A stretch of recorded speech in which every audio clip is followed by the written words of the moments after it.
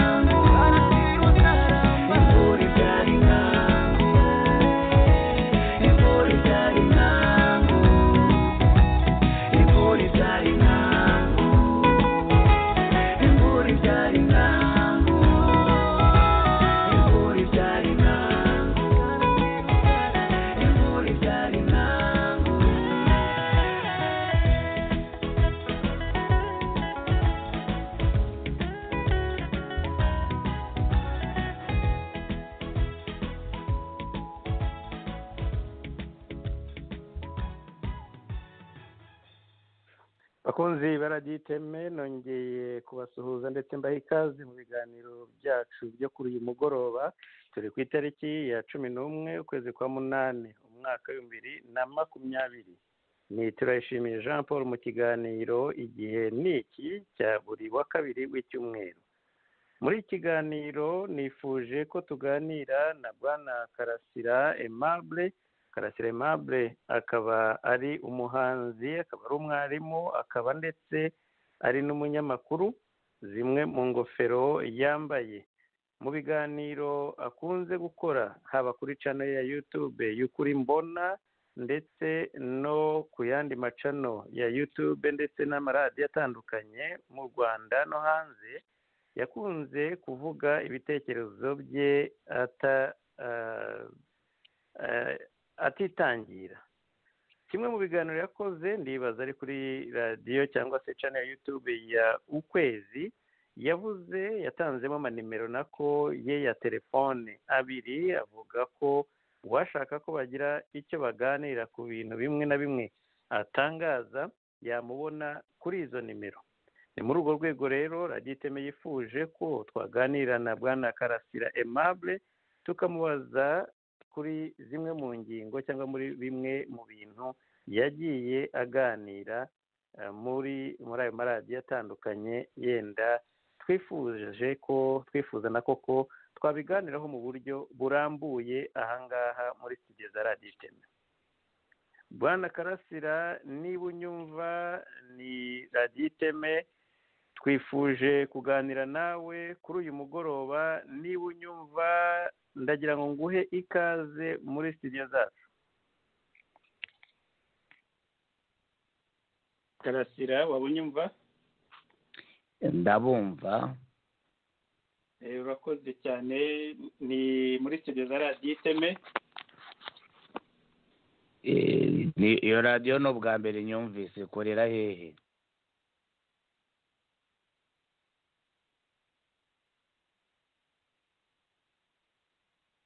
Halo.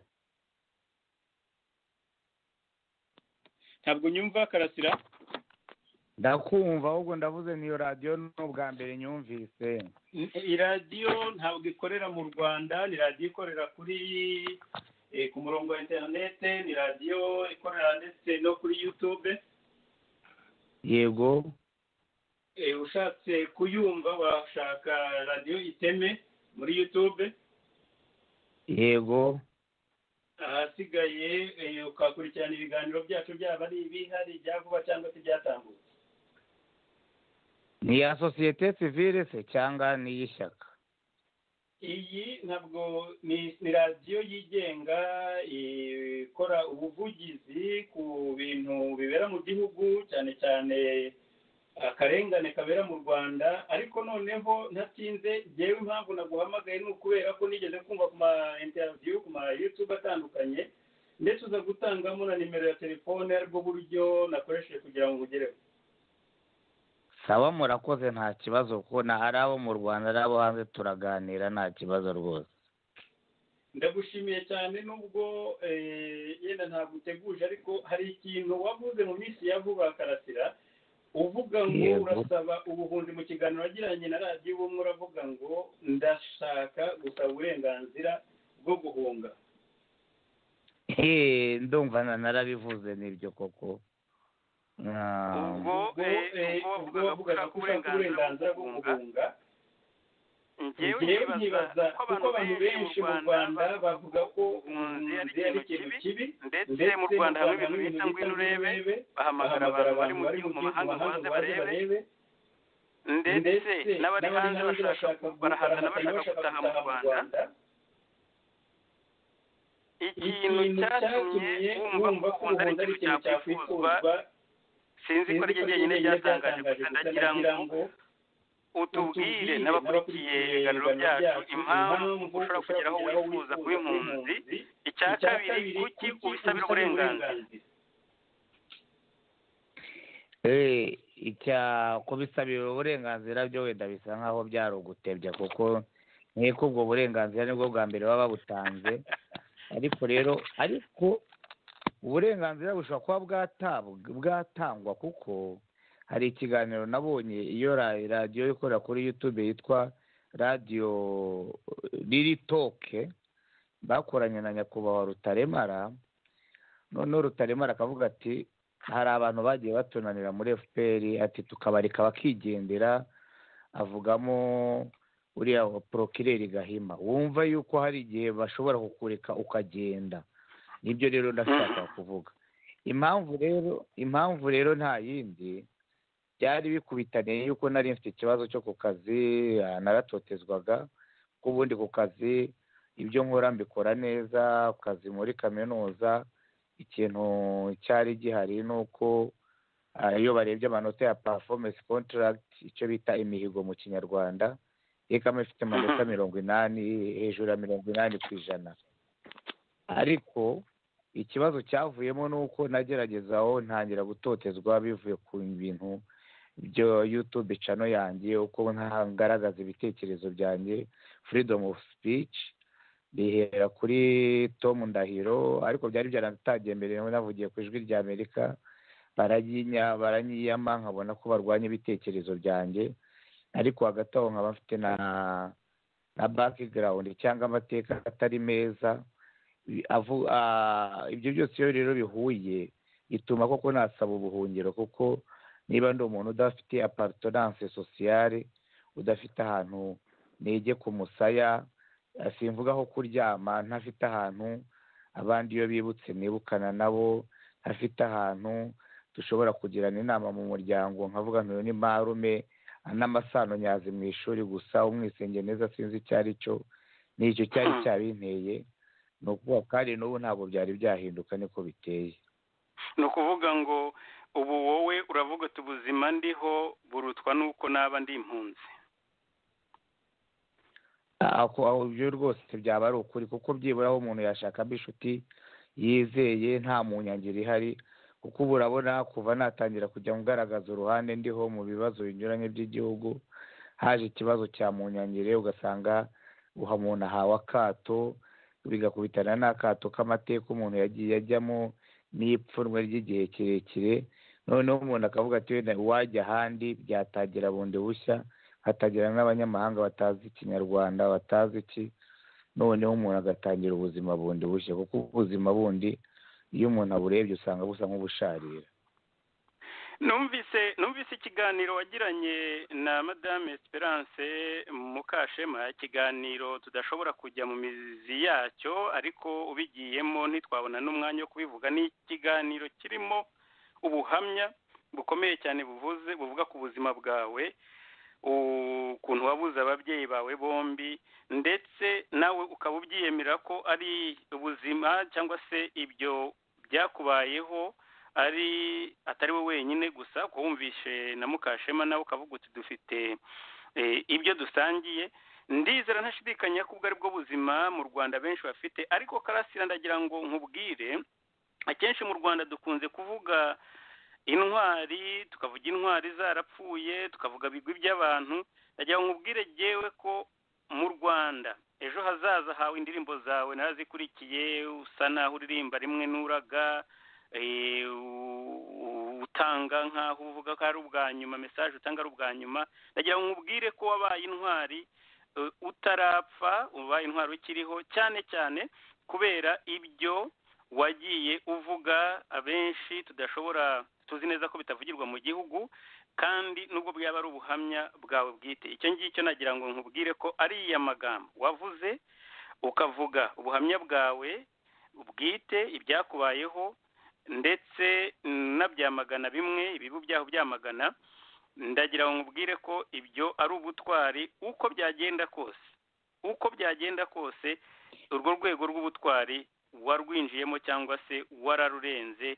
Ndagira ngo icyo ngicyo nacyo cyumvikana. Ariko noneho ngaruke kuri bimwe wagiye uvuga mu itangazamakuru. Harimo amagambo wagarutseho yavuzwe na Bamporiki avuga ko bakwiriye kukwirukana cyangwa se bakwiriye kukwambura akazi kubera amagambo amwe namwe wagiye uvuga, cyangwa se uburyo upfobya umuco nyarwanda.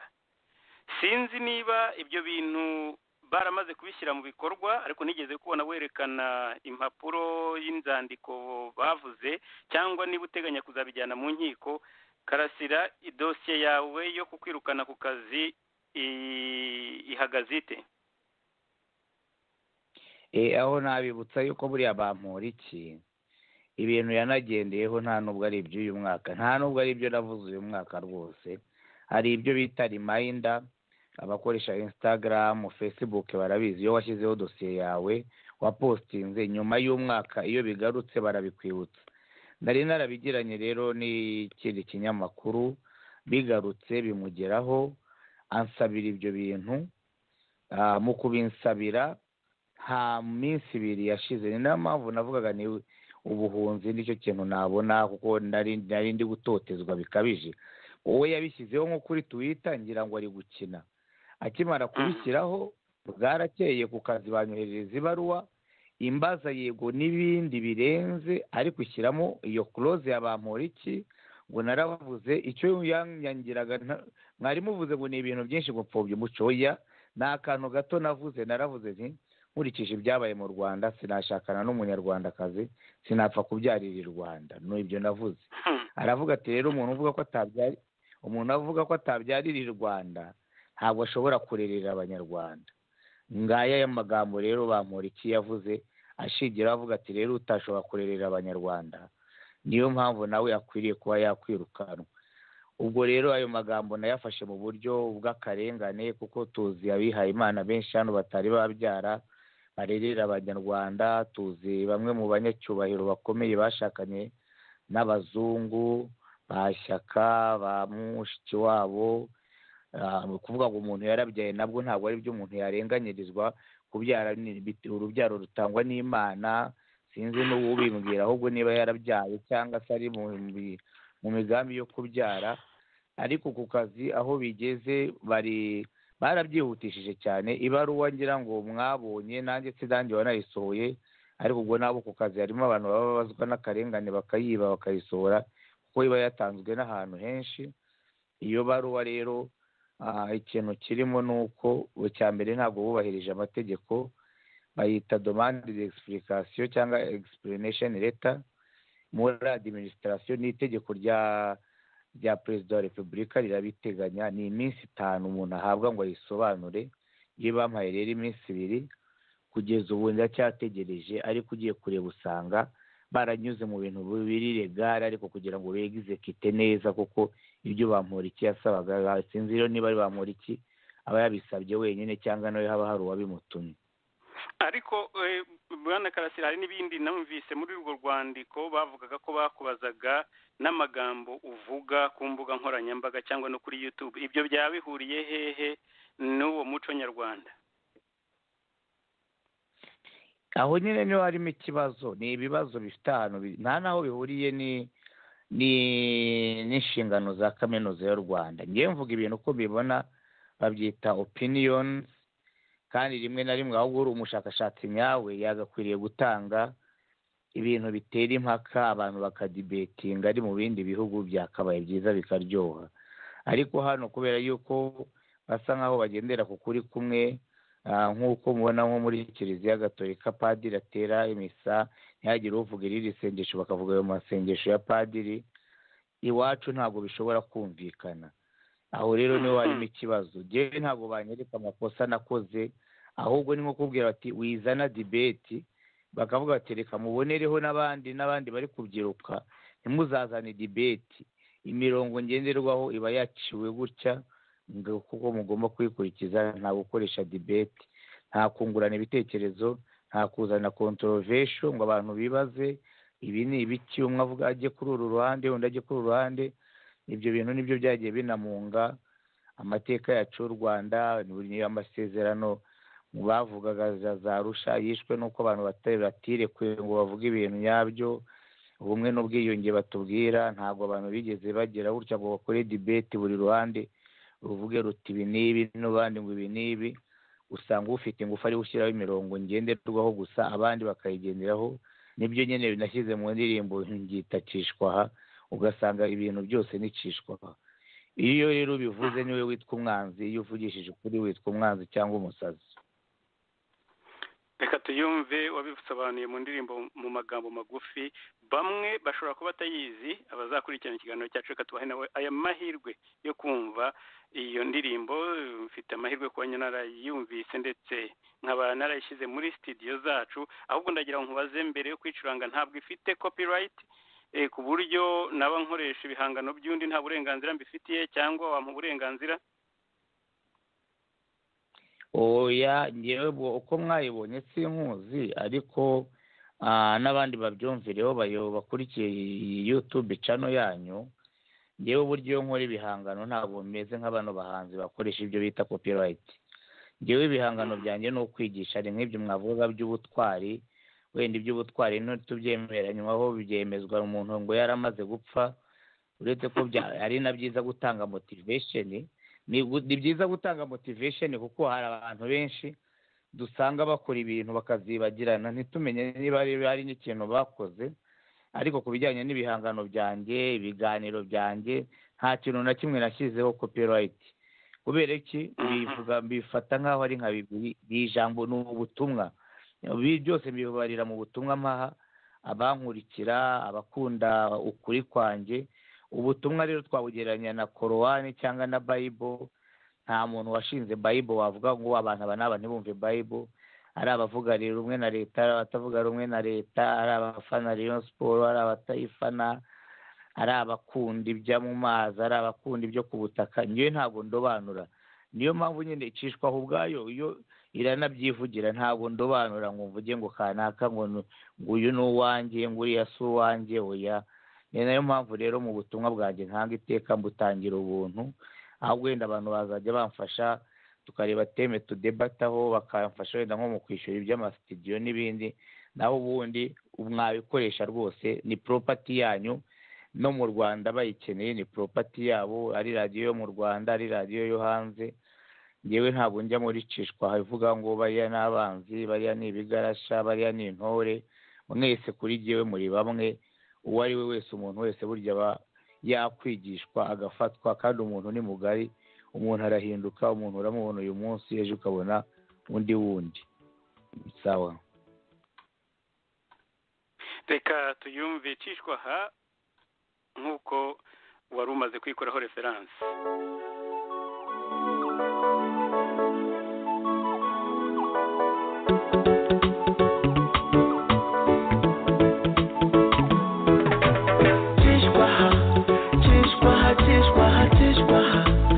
Inongo rwango mwana yingize.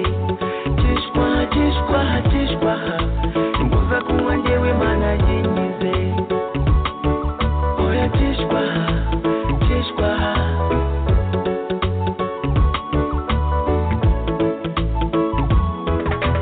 natangiye mu bwana nkoresha imoso, meterese kure pango nandikisha injo. Bare nawe ati komeza imoso, buri cyo ndeka ndetse nicyo mitamo. Cishwaha mu mikorere, Cishwaha mu myemerere, ntangira gusenga nk'abandi bana bose. Rukurikira izindi mu madini y'ubu, jya mu bakirisitu naho masanga Cishwaha. Abagatolika, abadive ndetse n'abayehova, bahayi n'abaporo ndetse n'iza Gikwaza. Cishwaha inongo rwango mwana yingize. Cishwaha imbuza kuba njyewe mana yingize. Oya Cishwaha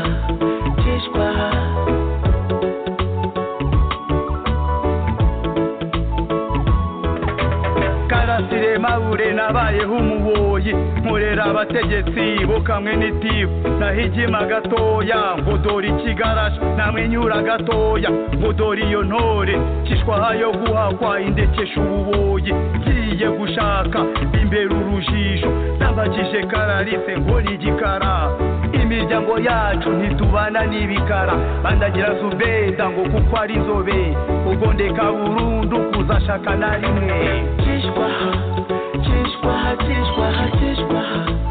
inongo rwango mwana yingize. Cishwaha imbuza kuba njyewe mana yingize.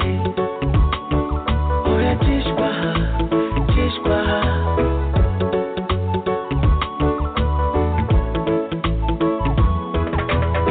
urukundo ujya ubanga bariyubakunde munyangire nk'iyo ndayihakanye ntuzane mu rwango sinzi ibyo mwapfuye Cishwaha y'urwango yadusigiye amateka Cishwaha y'urwango isiga abantu mu kaga Cishwaha ituma hicwa inzirakarengane Cishwaha ituma hashirwa inzirakarengane Cishwaha imbuza kuvugisha ukuri murantega iminsi ntimuzi iyo mushigaje maze impaka namugisha iyakaremye ntiyikamena Cishwaha Cishwaha Cishwaha Cishwaha inonze urwango mana yinyize Cishwaha Cishwaha Cishwaha imbuza kuba njyewe mana yinyize oya Cishwaha Cishwaha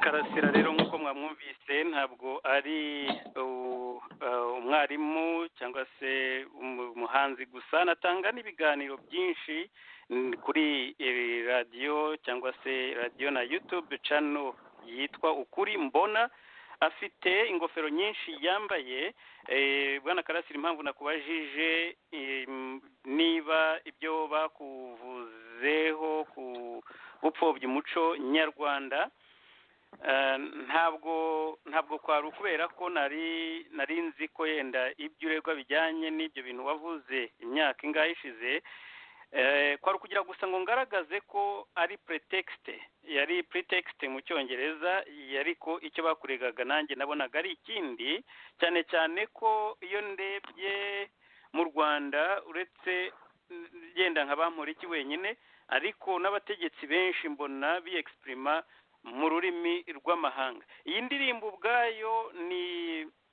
ni indirimbo ubwayo isobanura ubwigenge cyangwa se liberté yo mu bitekerezo cyangwa se uburyo wabonye nabyita diagnosis ukuntu wasuzumye iyo ndwara yuko mu Rwanda hari nta muntu ushobora kwitekerereza. Ibyo bikaba binzana kubera ko uri umuhanzi wavuze hari indirimbo nabanje gukina mbere ndimo ngerageza kugushaka kuri telefone uririmbamo mu nyangire ndetse n'aha ngaha hari aho bigarukamo kudashaka abantu bakugenera kubaho muri ari iyo ndirimbo ariko mu minsi yashize nkawe nk'umuhanzi ejo bundi hari umuhanzi wavuze ko udashobora gufungura ndagukurikira cyane wavuze ko udashobora gufungura n'udushumi tw'inkweto ze uwo ni Kizito Mihigo wibukwa na benshi wagiye akiri muto yari umusore ufite ubumenyi n'ubuhanga budasanzwe ndetse yigisha ubutumwa bw'urukundo mu minsi yashize rero yibutswe n'abahanzi barimo Masabo Nyangezi barimo Byumvuhore bakabamo na Jean Paul Samutu ariko ibyakurikiye nuko hari urubuga rw'ibanga rwa groupe ya WhatsApp rwitwa Ngira Nkugire urwo rubuga rwaje kuvugirwamo amagambo ateye ubwoba ushobora kutarayumvise ariko genda nagize amahirwe kuyumva rwaje kuvamo ni bya bindi bita ngo imizinga yavuyemo imyibano amagambo yavugiyemo arasohoka ndetse twayakinnye no kuri radio yacu bavuga bikoma Samutu bamubwira ko yifatanyije n'abanzi b'igihugu ndetse akaza kuvamo bamwirukanye mu rubuga ariko amakuru mfite nuko urwo rubuga n'uyu munsi rwarafunzwe ntirugikora bitegetswe n'ubuyobozi bukuru bwa FPR.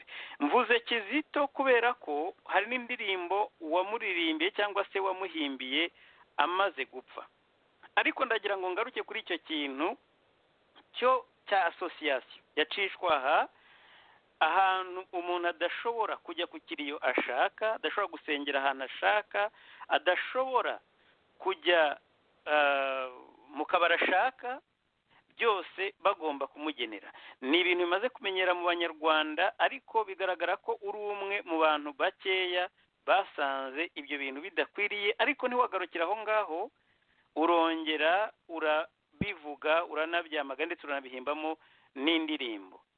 Bwana Karasira iki kibazo mu Rwanda bisa nk'aho atari benshi bumva ko ari uburenganzira bwabo bamwe bakavuga ko ari ukubera ko baheshejwe agaciro n'ishyaka riri ku butegetsi FPR Inkotanyi.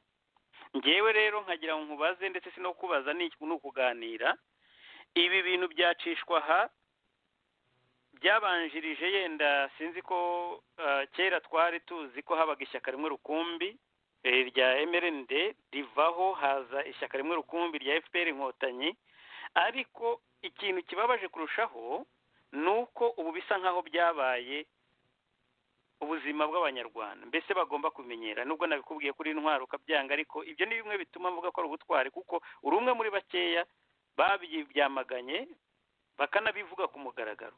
Bwana Karasira, sosiyete nyarwanda ubona uyu munsi, ndagira ngo utubwire iyi Cishwaha niba koko hari wari wabitwandikiye, niba koko ishobora kubaho muri ubu buryo igihe cyose, cyangwa niba wowe nkawe washoboye kubishobora hari inama utanga zatuma ngo abanyarwanda bava muri iyo myumvire bakitekereza bakanakora n'ibijyanye n'umutimanama wabo igihe cyose byaba bitangije amategeko. wari uvuze ibintu bya MRND ya mbere, uvuga n'ibintu bya FPR, ariko buriya aho bitandukaniye, MRND iriho amategeko yari kiriya, nta handi hantu umuntu yagombaga kuba yabugamira, ariko ku bwa FPR aho bitandukaniye, amategeko yanditse neza, avuga freedom of speech, freedom of expression. Ni ingingo nkunda, ni nayo ngingo nafashe mu mutwe ya 38 irabyemeza, irabigarantisa, ariko nyine ugiye kureba usanga atari byo. Ugiye nko kuvuga ku bijyanye n'ishyaka, iyo habaye ingando, amatorero, iyo ari ikintu gikomeye bahita bafata abantu bakababwira ati musinye. Iyo mugiye ku kazi keza gahimba amafaranga menshi, igihe byigeze kumbaho nkora muri kesi, icyo bitaga kesi sosiyale, baraduhamagaye ibintu byananiye na toroma y'icyumweru, bati nimuze musinye, tutese turajya muri FPR ko turi abajene, mwaretse tukabanza mukanatwigisha. Bati ntabwo mugomba kwigishwa, mugomba kuhita mujyamo kuko ni umuryango mwiza. Ibintu barabanza bakabivuga neza, ariko tumenye yuko Cishwaha si yo ku bwa FPR gusa. Cishwaha yanabayeho buriya mu gihe cya jenoside yakorewe abatutsi, aho abantu bemeje yuko umututsi ari inyamaswa, umututsi ari umugambanyi, abantu barifatanya, ugasanga umuntu nyine ari gutema, umuntu arajya gusahura, ariko atazi impamvu ari kubikora, ariko ari kubera Cishwaha. N'ubu rero hajemo ibintu byo kuvuga ngo umuntu ngo ni ijisho ry'umuturage w'ubundi, umuntu ararebereza undi akamurega, nta gihembo bamuhaye abantu ariko ibyo bintu kenshi usanga bifasha ubutegetsi kugira ngo bugire ingufu zo gukontorora. Ni divize pour régner, divide and conquer. Ibyo rero ahubwo icyo twakwibaza mu Rwanda ni ingaruka bizagira kuba biriho rwose. Ibyo bintu biriho ntabwo ari ukubeshya, usanga ibintu byose sirutu iyo bigeze ku ishyaka riyobora, nta kintu ushobora kuba wapfa gukora utari muri iryo shyaka, nta kazi. Yewe n'abari muri iryo shyaka bose ntibafite garanti yo kubona aka kazi cyangwa bizinesi. Ari bizinesi urajya gukora ukumva hari urugiparo bajya badutera, ariko sinzi niba ari cyo, ukuntu Nyirangarama ngo yatswe amafaranga yo kuzajya ashyirwa mu cyama, ariko ngo ajijiganya kuyatanga. Hariya bajya i Musanze barahazi, ni ahantu amamodoka yose aparika. Ubwakeye bahashyize umupolisi avuga yuko aho hantu hatemerewe gukorerwa. Haciye igihe baramubwira bati dore icyo waziraga ni iki. Amaze kuyatanga ha hantu haba harahindutse. Buriya rero ikintu gikenewe, abanyamakuru mumbaza, mu Rwanda ikintu gikenewe ni uko hakurikizwa ikintu bita itegeko, kuko amategeko yacu yanditse neza cyane, ariko iteka mu gihe hazakurikizwa amabwiriza ngo ibukuru bavuze ibi, uzasanga ntaho tuzagera na hato. None niyo mu nyangire nayizamo kubera ibihano bikarishye, abantu babona bakabona akana kagiye ku gatebe, namwe niba bagiye ku gatebe ukavuga uti nanjye ninjya kumutsura ndagiye ku gatebe. Kenshi n'ibyo bavugaga by'ubutwari n'abandi babintwaye, wenda nk'uko tubivuga. Ikintu cya mbere, iyo wiyatashije ku bintu materiyeri, ku bintu bifatika, aho uba wagiye mu mutego ukomeye, kubera yuko usanga ariho bagutegera bakavuga bati ufite umushahara mwiza, urarinda uvugira iki. Ko ibigiye mvuga nk'ibintu navuze byose kugeza ubu abantu bose twagiye duhura, uretse ababaga bagambiriye kunserereza cyangwa iki, ariko mpura n'abantu benshi baransuhuza bakambwira ati urahatubereye, ibintu uvuga nibyo natwe tubona, uretse ko dutinya kubivuga. ngo nanjye nkababwira n'ibyo ari byo byose umuntu ntawubaho imyaka 100, reka umuntu abivuge bikiriho, byibura asige n'urwo rwibutso kugewe nta mwana nta mugore, ariko nzasige byibura nanjye ibikorwa byivugira bivuga biti umuntu uyu yabayeho gutyo. Ibyo rero ubwo nibyo nashaka kubabwira. Mu nyangire irahari rwose, aho ushobora kujya guhambuka ukabura umuntu uguhamba, ushobora gupfusha ukabura umuntu ujya ku kiriyo cyawe, ushobora kuba ufite amafaranga yo kunywera wagera mu kabari bakirukanka. Ibyo bintu birahari, nta kindi bavuga turiya bihwiswa yuko bakorana n'umwanzi. Ikindi cya kabiri, hari ikintu bita, ntabwo twageze buriya nko muri South Africa, komite ya Unity and Reconciliation, ubumwe n'ubwiyunge nyabwo, kuko byari gushingira ku kuri, impande zombi zikaganira, kuko usanga byinshi mu bintu bagenderaho ikintu bita umwanzi rwose ni iturufu ikomeye.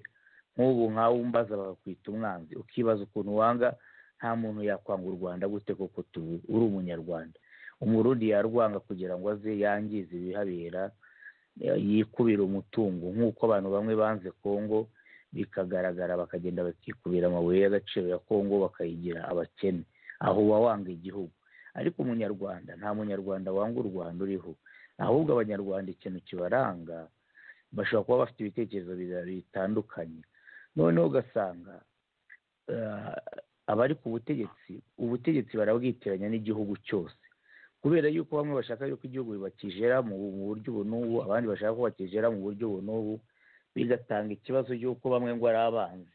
Noneho ibyo ngo bimwe n'abanzi ni wa mutego wa kera, aho abantu bitwaga inyangarwanda, bitwaga inyenzi, ubu abantu baritwa interahamwe, baritwa ibigarasha.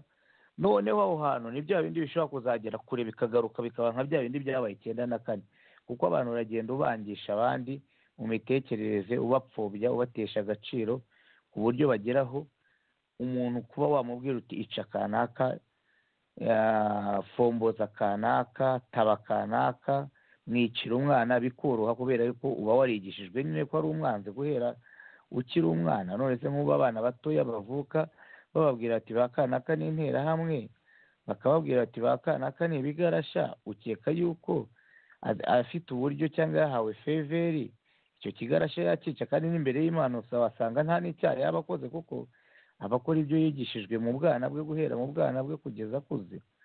Ngaye nguko mu magambo make ko mbibona. Reka nze ngaruke ku kintu wavuze cy'amategeko. Uvuze amategeko binyibutsa byinshi cyane, sinzi uko nabisobanura, ariko reka ikintu binyibukije ni igihe urukiko rw'ikirenga mu Rwanda, ni ukuvuga ngo ni rwo rukiko rwa nyuma, ikintu ruvuze na perezida w'igihugu ubundi nta jambo aba agifite. Ubwo ndavuga mu bindi bihugu. Rwanditse ruvuga ko ruhagaritse gusenyera umuturage witwa Mirimo Nyabugogo. Polisi iraza n'amakamyo y'akarere araza barasenya. Urwandiko barwerekana bavuga bati icyemezo urukiko rw'ikirenga, ntabwo ari ibintu byo kuvuga ngo ni urukiko, ntabwo ari ibyo bita urukiko rw'ibanze cyangwa se rwisumbuye, oya, cyangwa rukuru, oya, rw'ikirenga mu Rwanda. Iyo ruvuze ni constitution, itegeko nshinga rivuga iki? Nta muntu uba ugifite ubundi bubasha niyo rwaba rwibeshye. N'igihe ubwarwo rusanga rwibeshye, icyo bakora byo bita review nk'aha ngaha muri Amerika, ariko ntibashobora kuvuga ngo hari umuntu ushobora kubihagarika. Ariko ndagira ngo nkubwire ngo rwanditse ibintu cyangwa se rwafashe ibyo bita decision, umudamu wa Mirimo afite iyo opinion cyangwa iyo judgment y'urwo rukiko, umupolisi arasenya. Ibyo bipapuro kuri bo ni ibipapuro nk'ibindi byose ushobora kunyweramo itabi. Ariko noneho ikibabaje kurutaho Bwana Karasira ni uko ubundi ahantu hari amategeko, uwo mucamanza cyangwa se abo bacamanza bakoze kuri uwo mwanzuro, ntabwo bishoboka ko wakumva biceceke cyangwa bakaguma mirimo yabo. Ari ahandi baba bareguye, ari ahandi baba baragize icyo bavuga, ariko decision kaporale serja niwe ufite ijambo rya nyuma aho ngaho areba urubanza rwavuzwe rwaciwe n'urukiko rw'ikirenga agaceceka. Ibyo ni ibyari binyibukije amategeko wari uvuze uti amategeko yanditse neza, ikibazo ni uko akwiriye gukurikizwa. Ariko niyo urukiko rw'ikirenga rudashobora kuba rufite ijambo mu gihugu, ninde wundi wagira ijambo muri icyo gihugu? Ntabwo ari ibintu oya ibyo ni ikibazo gikomeye. Ibyo ni ikibazo gikomeye ku buryo harimo abanyeshuri bamwe twiganye ubu ngubu b'abacamanza, tunaganira bakambwira uko babona ibintu. Ariko iyo uvuze ngo mujye mu bintu by'amategeko, abenshi barakubwira ngo ibyiza ngo ni aramiyabure, ngo ni ukunegosiya, ngo kubera yuko ushobora no kujya mu rukiko ugasanga barutegetse ibyo bari buteganye. Ariko nko kwa mirimo ho urumva ko kwa mirimo bakoze rero ikomeye, bavuga urumva iyo byibura banabibona hakiri kare urukiko rw'ikirenga rukisubiraho. Donc ibyiza bagakurikiza amategeko bakayasigiriza, ariko bakegizekita ibyo bashaka gukora. Ariko urumva ko aho no gusuzugura amategeko. Nibyo ambazaga rero tese urateganya ibiki, uzajya kurega ku kazi cyangwa iki? Abantu barega ino hafi ya twese, wowe ushaka kurega babyita umuhango. Ariko burya abantu ari babiri bari kuregana, nshobora kuza yewe ntarize amategeko, si ngombwa kumenya icyo bapfa, nkabanza nkamenya nti kanaka afatwa gute mu butegetsi, kanaka afatwa gute. Iyo bafatwa kimwe bo birahinduka, wenda ukareba se ninde utanga umusada mwinshi, ninde utanga ayo mu kigega menshi, ibintu nk'ibyo. Hariho fagiteri nyinshi cyane, izo zonyine zihita zifata urubanza zikaba zakwereka ugomba gutsinda byanze bikunze n'ugomba gutsindwa. Iby'amategeko rero ku buryo byo byatumaga ajya nserereza abantu bize amategeko, nta kintu mwize gikomeye kabisa. Iyo muyiga abaho nibwo mwari kuba mwize ibintu nyabyo, naho kwiga ibintu bitariho birutwa nuko mutari no kubyiga. ibyo ni ukuri guhambaye. Ndetse hari ikintu kimwe kimaze kugaragara mu Rwanda, ntabwo yewe sinjya mpisha nanjye uruhande mpagazemo, nkeka leta y'u Rwanda mu bwicanyi maze iminsi bukorerwa abantu kubera impamvu y'imyitwarire ya leta. Ubwo ndashaka guhera nko kuri Gasakure, nkakurikizaho Rwigara Sinapolo, ngakurikizaho Kizito Mihigo, Toyi Nzamwita, uriya muroya wari kumwe na Bakofi Olomide, ndetse ba Munyengango n'abandi. Ndagira ngo nkubwire, ntabwo ari uko ninaha abapolisi batarasa abantu, ntabwo ari uko abapolisi badashobora gushyamirana cyangwa se gukirana nabo bagiye gufata hakavamo kurasana. Ikibazo si icyo ngicyo. Igihe cyose ibyo bibaye, ubwo ndavuga mu bindi bihugu, hakurikirwaho na investigation. Umupolisi avuga ati jewe yaragiye kunyaka imbunda ndamurasa, yaratorotse ariho amapingu ndamurasa, yaragiye gusimbuka imodoka agiye kubura ndiho amapingu ndamurasa. Ntabwo ni benshi cyane mu Rwanda, amaze gukora kenshi cyane. Ikintu kimbabaza kitavugwa mu Rwanda cyangwa kidakorwa, nuko buri gihe umupolisi, yaba ari constable, yaba ari caporale, yaba ari nde, buri gihe ari ufite ukuri. Igihe yarashe umuntu cyangwa se umuntu yapfiriye muri gereza, nta perereza rishobora kubaho ngo rize gusobanura ibintu. Ibyo ngibyo bitumye nkawe w'umuhanzi nshaka kubaza ikibazo kimwe. Mu minsi yashize umupolisi inaha, umupolisi wo muri Minnesota yarashe umwirabura, nako yicaye yishe umwirabura amushinze ivi kugeza ubwo abura umwuka, witwa George Floyd. Nabonye mu Rwanda abiyita ibyamamare batabaza bavuga bati abirabura akwiriye guhabwa agaciro. Uyu munsi nabonye abitwa ba Shadibu na Bruce Melody, ndetse Kizito Mihigo na Bruce Melody na Kizito Mihigo babanjirije bapfa urupfu rutagira investigation. Ariko ibya Shadibu n'uyu munsi ba Bruce Melody bo, icyo navugaga nabivuze ntarakubona, ntari utaraza ku murongo ahangaha turimo kuganirira. Ariko nuko umuntu bavuga ngo yashakurije abaturage, polisi ntize ngo ivuge ngo mugabanye imiziki, abantu baravuze ko murimo gusakuza ahubwo bagahita gushyira amapingu bakakujyana. Icyo bikwereka ko uburyo baha agaciro ikintu cyitwa liberté n'izo investigation navuga. Ariko noneho nkawe w'umuhanzi ndagaruka kuri icyo kintu cya polisi n'abantu bapfa mu maboko ya polisi. Umunyarwanda koko Karasira yari akwiriye gutabariza umunyamahanga. Ibyo byamamare umwe muri bo ashobora gupfa urupfu nka ruriya cyangwa se agafatwa mu buryo nka buriya bwo gufatwa, ndavuga traitement, ntabwo mvuga gufatwa ku mapingu, ntihagire ikintu bavuga ariko bakagira imbaraga zo kuvuga ngo George Floyd yapfuye. Ibyo byo tubisobanura dute? Kuki bumva ubunyabuzima bw'umunyamahanga bufite agaciro ariko bw'umunyarwanda badashobora kubuvuganira? Urabona rero ku giti cyanjye hari sinzi niba mwarabonye ripoti ya UN ni nayo ngenderaho bariya no ku kazi bavuga ngo ni pessimiste nkababwira ntido hari raporo genda na kotinga ntabwo ari igihe ubivuga ndavuga ntidore iyo biri ahantu handitse World Happiness Report. World Happiness Report ni uko ibihugu bikurikiranye mu kwishima. U Rwanda rurusha ibihugu bitatu byonyine muri 2020. Ibyo bihugu rurusha ni Zimbabwe, ni Sudani y'Amajyepfo, ni Afghanistan. Muri ibyo byo kwishima bareba liberté d'expression, barebamo demokarasi, barebamo na za ruswa, barebamo ni facteur nyinshi. Kiba ari igitabo, iba ari report koko yuzuye itari yo gukina mpuzamahanga. Ibyo rero bituruka cyane cyane muri freedom of speech na freedom of expression. Niba abantu badahabwa ubwigenge uburenganzira bwo kuvuga ibibare ku mutima, ese tureke n'ibyo ngibyo dufate nk'urugero nk'ikintu bita kwigaragambya. Kwigaragambya nzi ko mu Rwanda byagiye bibaho ariko biba ari ugushyigikira guverinoma. Turi kwigaragambya, turi kugaragaza ko tugiye guterura ibiseke n'inkangara, barekure roza wacu Karenzi Karake.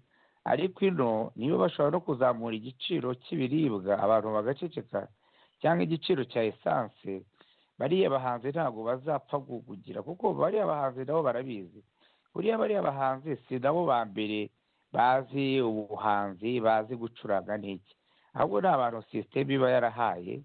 Kuko mu myaka n'umwaka umwe nashize hari uwaje no kuza ngo muhimbire indirimbo yari yanyeretse tebe babahaye.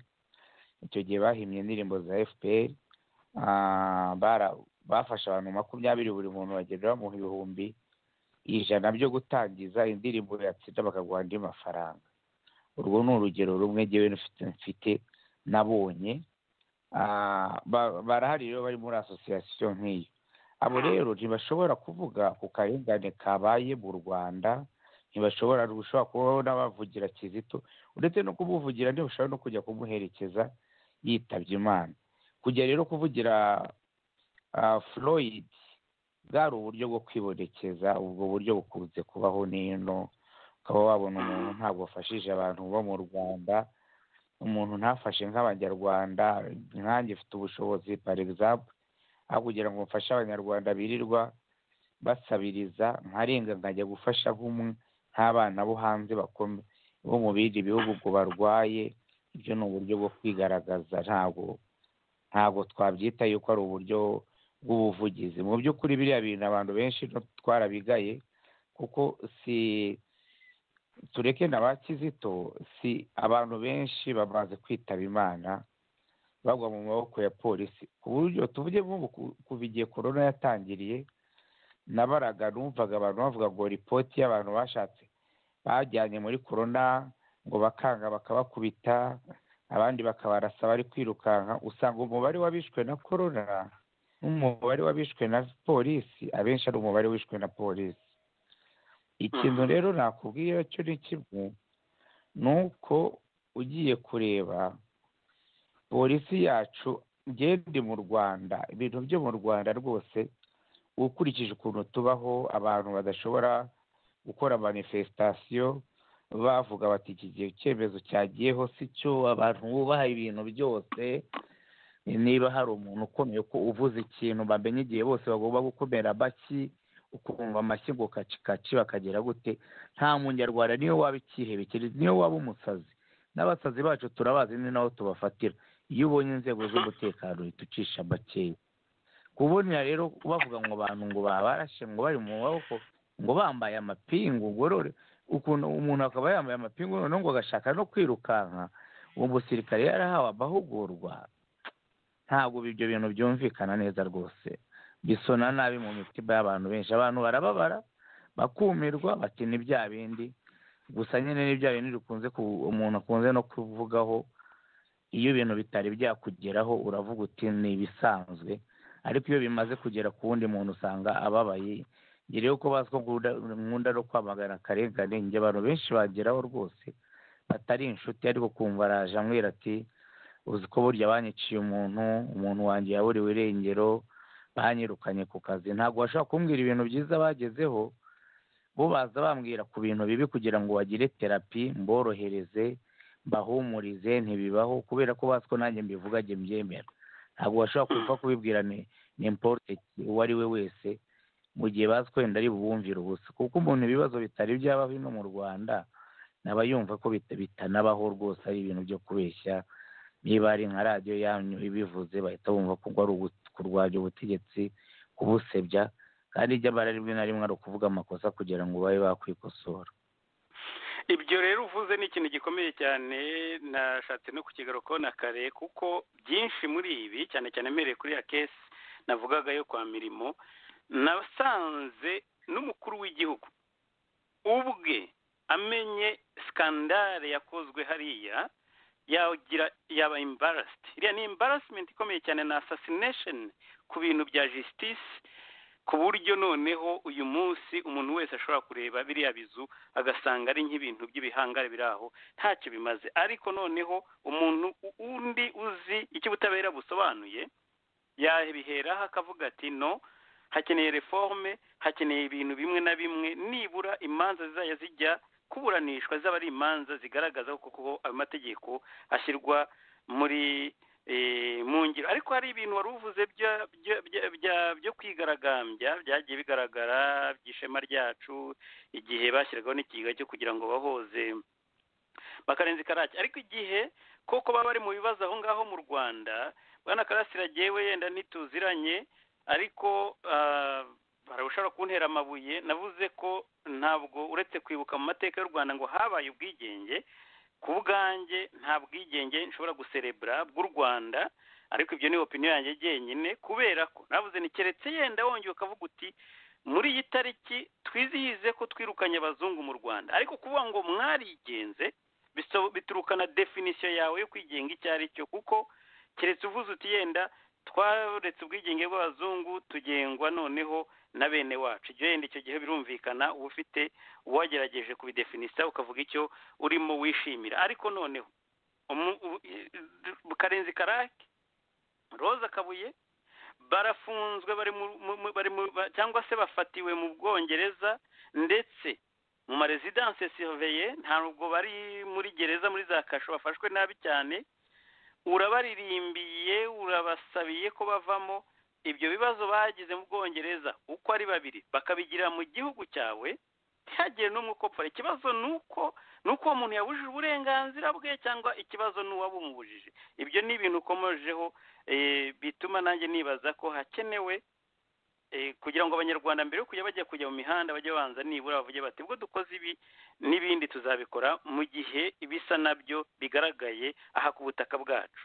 Ariko kubikora gusa ngo ni ukubera ko umuzungu wabikoze, ni nka bwa bwigenge bavuga ngo twigobotoye ingoma y'Ababiligi, ariko tugifite izindi tutashobora kwigobotora, kandi tugakomeza tukizihiza ngo twigobotoye ingoma z'abandi.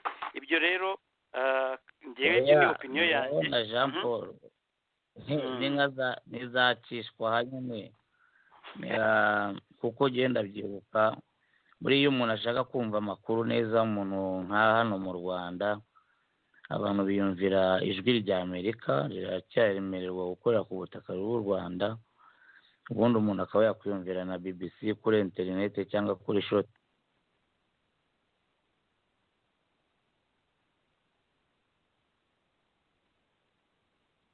Ndibaza tugize ikibazo cya communication. Karasira niba unyumva reba niba utari kuri mute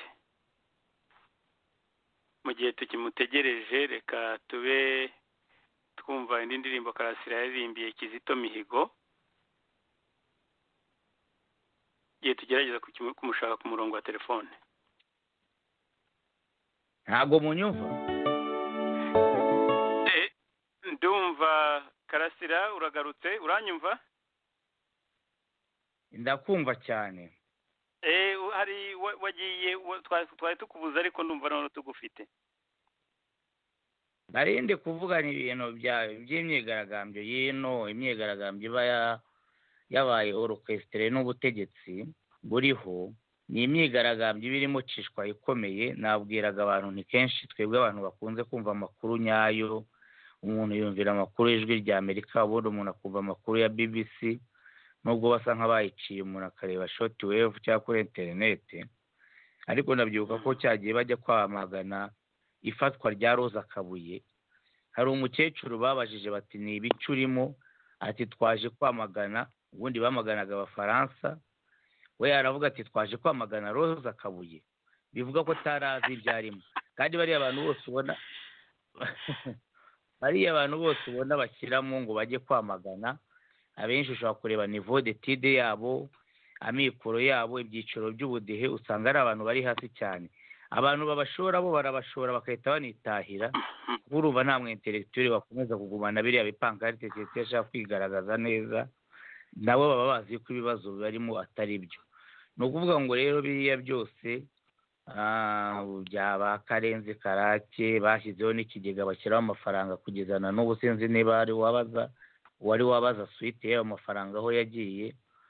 ibyo bintu nk'ibyo byose ugiye kubireba usanga ari ibintu bikorwa n'ubutegetsi bufite igitsure cyinshi se, cyangwa bamwe bashobora no kuvuga wenda ko bwaba bufite igitugu. ibintu nk'ibyo naho umuturage adafite uburenganzira bwo kwivugira, ahubwo atekererezwa. ngira ngo ni nayo myigaragambyo burya na biriya byasaga nka manifestation, igihe abantu bafataga inkangara bagafata uduseke ngo barashaka guhindura ngo itegeko rya perezida wa repubulika, itegeko nshinga ngo ryemerera perezida wa repubulika manda. ndagira ngo urakoze cyane. ntabwo Karasira ufite ibitekerezo byinshi byiza, nta nubwo ari n'ibyo mvuga byo kuvugiye kuri iyi muri studio za radio yacu. hari nkurikire biganiro byinshi, haba kuri channel yawe y'Ukuri Mbona, haba kubagutumira. ntabwo ndi bugende ntakubajije kuri Barafinda, kandi nacyo kibazo cya nyuma ndi bukubaze, yenda nitugira amahirwe tuzongera tuganire no ku bindi. ariko mbere yuko nza kubaza ku bya Barafinda, kuko nzi ko mwaganiriye nawe ndetse akaba yaravuze ko yumvise ijwi ry'umuntu witwa Karasira atarazi, ariko reka mbenyeretse nari kumwe n'undi muntu muri studio zacu tabitagwiza. niba unyumva ndashaka kuza kurekura Karasira agakomeza gahunda ze, ndabona aho ari bukeye. niba hari ikintu wumva nawe washaka kugira icyo baza cyangwa se umubwira, reka mfungure mikoro yawe tabita. niba unyumva, niba hari icyo wumva ushaka kubaza Karasira, ijambo ni ryawe. murakoze Jean Paul, muranyumva? ndakumva. Okay, none se urashaka kurekura Karasira nanjye ntanamushuje ntanamubajije n'ikintu na kimwe, urumva ari fair koko? ndakubwira ngo Karasira ushatse kugira ngo umugumane n'ibitekerezo bye ntabwo twamureka, ariko reka guha umwanya nawe ugire icyo umaze, niba ufite icyo ushaka kumubaza. yego, reka mbanze muramutse cyane Karasira, sinabona ukuntu navuga ukuntu unezerewe kumva uri kuri iyi radiyo, igitangaza.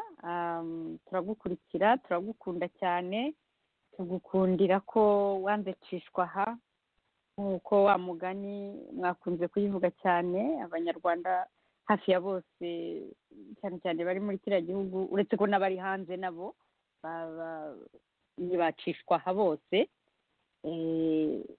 ni ibintu bibabaje kumva ko n'abari hanze y'igihugu nabo basigaye ari bacishwaha, ariko wowe Karasira ndagira ngo rwose ngushimire ko uri mu bantu bake bari muri kiriya gihugu. Ibyo rero ndabigushimiye. Antuka nagize ikiganiro cyiza cyane. Nanjye nagira ngo nunge mu byo Jean Paul yavugaga, nkubaza akabazo. Ese ku gihugu cyacu cyangwa cyanyu aho ngaho muri kiri mu bwicanyi bw'indengakamere, mwabivuzeho sinshaka kubisubiramo, bisaba iki Karasira, bisaba iki kugira ngo uburenganzira bw'ikiremwamuntu bwubahirizwe muri icyo gihugu cyacu cy'u Rwanda?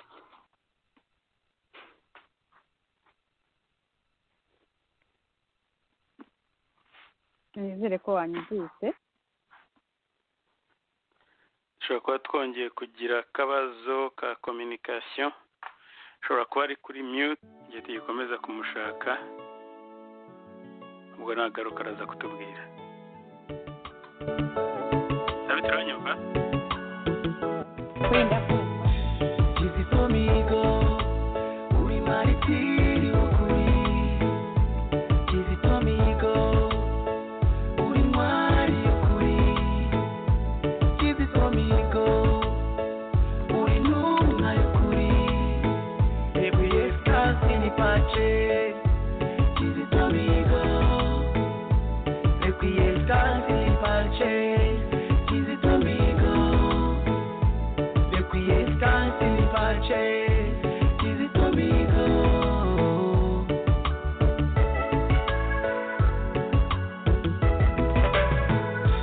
Amatage y'ubu n'amatindi uvi mu rumbi tugezeho kw'intumwa y'urukundo Kizito rurema bintu yamwishubije, yari yarokotse jenoside none azize imico mitindi, none azize imico mitindi.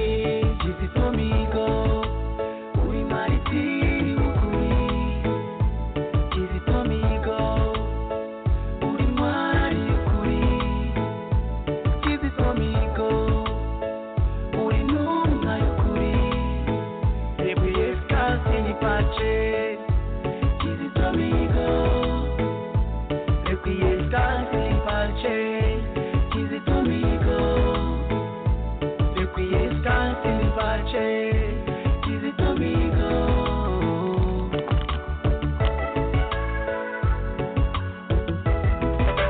Umurage wawe tuzawukomeza, gukunda no gukorera Imana, gusaba imbabazi no kuzitanga, ubumwe n'ubwiyunge nyakuri, kuririmbira imitima irushye, tuzabikomeza tuzabikomeza.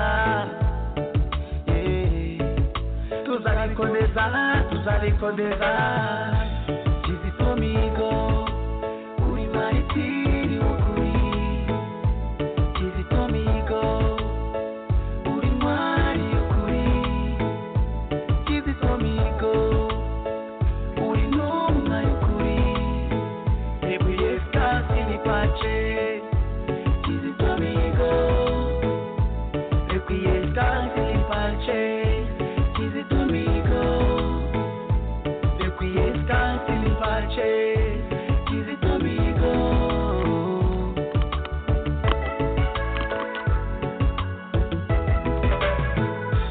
Kizitaho wibereye ijabiro, komeza usabire iki gihugu, Messenger Kizitomigo, always will stay in our heart, always will stay in our mind, always will guide our prayers, always will guide our prayers. Kizitomigo uri maritiri ukuri, Kizitomigo uri mwari ukuri, Kizitomigo uri ntumwa y'ukuri, ebuye kasi ni pache, Kizitomigo ebuye kasi ni pache, Kizitomigo ebuye kasi ni pache.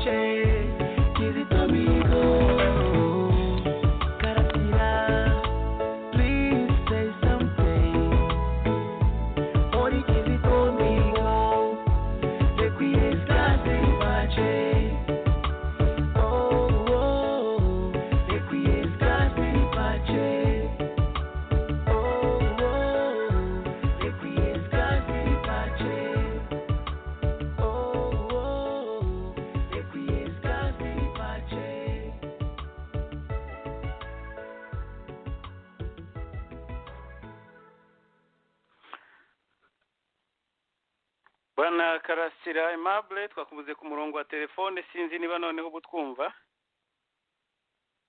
ndabumva neza rwose genda bumva cyane. Hari umugenzi wanjye mfite muri studio warimo agira ngo kubaze commentaire wakora ku bijyanye niba yakusaga nkaho avuga ati nkawe ubaho ngaho washoboye gukora ibyo ukora ariko asa nagira ngo utange inama ariko reka mugarure yenda hari naza no kuvuga ikibazo cye mu buryo atakivuzemo. Reka ngarure Tabita Gwiza muri studio. Tabita niba unyumva ubu mikoro yawe irafunguye. ndakumva Jean Paul. Karasira sinzi niba wanyumvise nakuramukije cyane. Wari wanyumvise? Nari nabyumvise. Sawa. Ikibazo ariko nabajije ntabwo wacyumvise. Ntacyo menye wambazaga ikibazo cy'ubwicanyi buri gukorwa icyakorwa ubwicanyi bugenda bwiyongera. Yego navugaga nti hakorwa iki ko icyo gihugu kirimo ubwicanyi bw'indengakamere mwabuvuze ntabwo nakwirirwa mbusubiramo. Ni ibintu biba buri munsi birarenze birakabije biteye ubwoba. Abantu baragwa mu maboko ya polisi, abandi barakubitwa udufuni, abandi barabeshyerwa ngo bishwe batya babeshya tutazi uko babishe, abandi baranigishwa ngo kavuga ngo bigishije amashuka. Nakunze ukuntu wavuze uti jyeweho ubwo nabibonye sinzongera no kwisasira amashuka utubwongeye kujya ntunga niba ari papier hygienique siniko ukuntu wavuze. Papier de toilette niyo wiya uhita icika. Akabe gaseka nkakeza. I'm telling you, akabe gaseka nkakeza uri n'umukomedi. Nta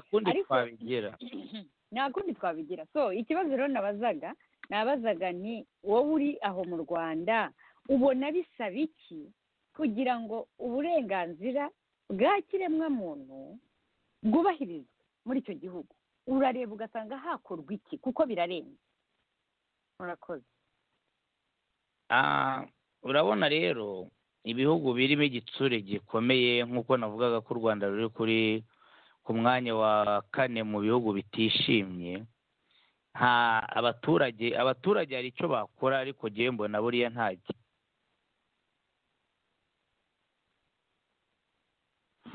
Twongeye kugira ibibazo bya communication aho ugarukira Karasira wakwenterompa ntabwo wari ngombwa kutegereza kuko mikoro yawe banza igize akabazo ariko aho uzira kuko hari uko byagiye bigaragara kuri kujya utwumva ariko twebwe ntitukumve.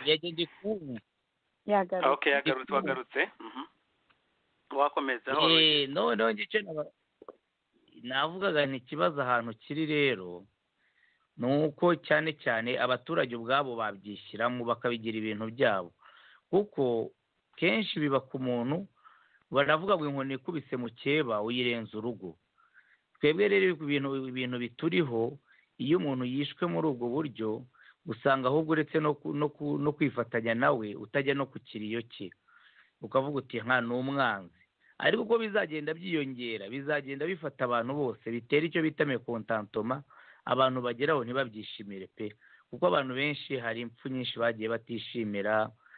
Buriya mwavugaga guhera kuri Rwigara hari n'abandi benshi bagiye bapfa nk'urupfu rwa Rwisereka. Afite hari liste ni ndende ntabwo umuntu yayivuga ngo ayirangize muri iki kiganiro. Abantu bagiye bapfa buryo bubi cyane kandi muri bwa buryo bwo gushaka kwerekana ni nko ngo ni umufano, kwerekana urugero, kwerekana example, kuvuga ngo aha murabona kana kajyaga yitwara ibi. Karasira niba yarasanzwe avuga gutya reka tumuce umutwe tuwugaragaze. Ubwo abandi niba bibona bazagira ubwoba ariko giye mbwira nkeka ko abaturage niba ari miliyoni 10 ndazingahe nabo basirikare n'abapolisi bava mu baturage. Abo baturage rero baramutse bo ubwabo batangiye kubona ibibakorerwaho atari byiza babivuga. Ariko abandi bantu nabo mu miryango mpuzamahanga itera kuko imiryango mpuzamahanga bino bihugu bikomeye bitera inkunga leta. Ayo mapingu agurwa mu misoro, agurwa mu nkunga za leta. Hakenewe na pressure y'impuzamahanga. Pressure mpuzamahanga rwose nayo hamwe wenda muba muri hanze mwayikora kugira ngo bababwire babibutse kuko biriya bihugu bidufasha nibyo by'abarimu ba demokarasi, nibyo by'abarimu bo kwishyura ukizana, ariko birababaje yuko igihugu gishobora gufata ikindi kikagifasha kubera wenda yuko gishobora kukinyuraho kigiye muri Kongo kuvanamo amabuye y'agaciro, ariko icyo gihugu ugasanga ntikigifashije ngo kinakigishe amahame ya demokarasi gisanzwe cyigisha iwabo. Ugasanga Amerika ni nziza iwabo, ugasanga Ubwongereza ni bwiza iwabo, ariko buraje bufasha igihugu nka za Uganda n'ibindi n'ibyo nk'ibi byacu cyangwa iki kirabifashije, ariko cyabafasha kikabifasha no muri ubwo bugizi bwa nabi, kikabaha abaterankunga, aba instructors, kubera iki? Kubera ko gusa gishaka yuko kiba umutungo kamere w'ikindi gihugu, cyangwa kikoreshwa ntibyitwe iteme ryanyu. Karasira, mikoro yawe biranyereka ko igize ikibazo.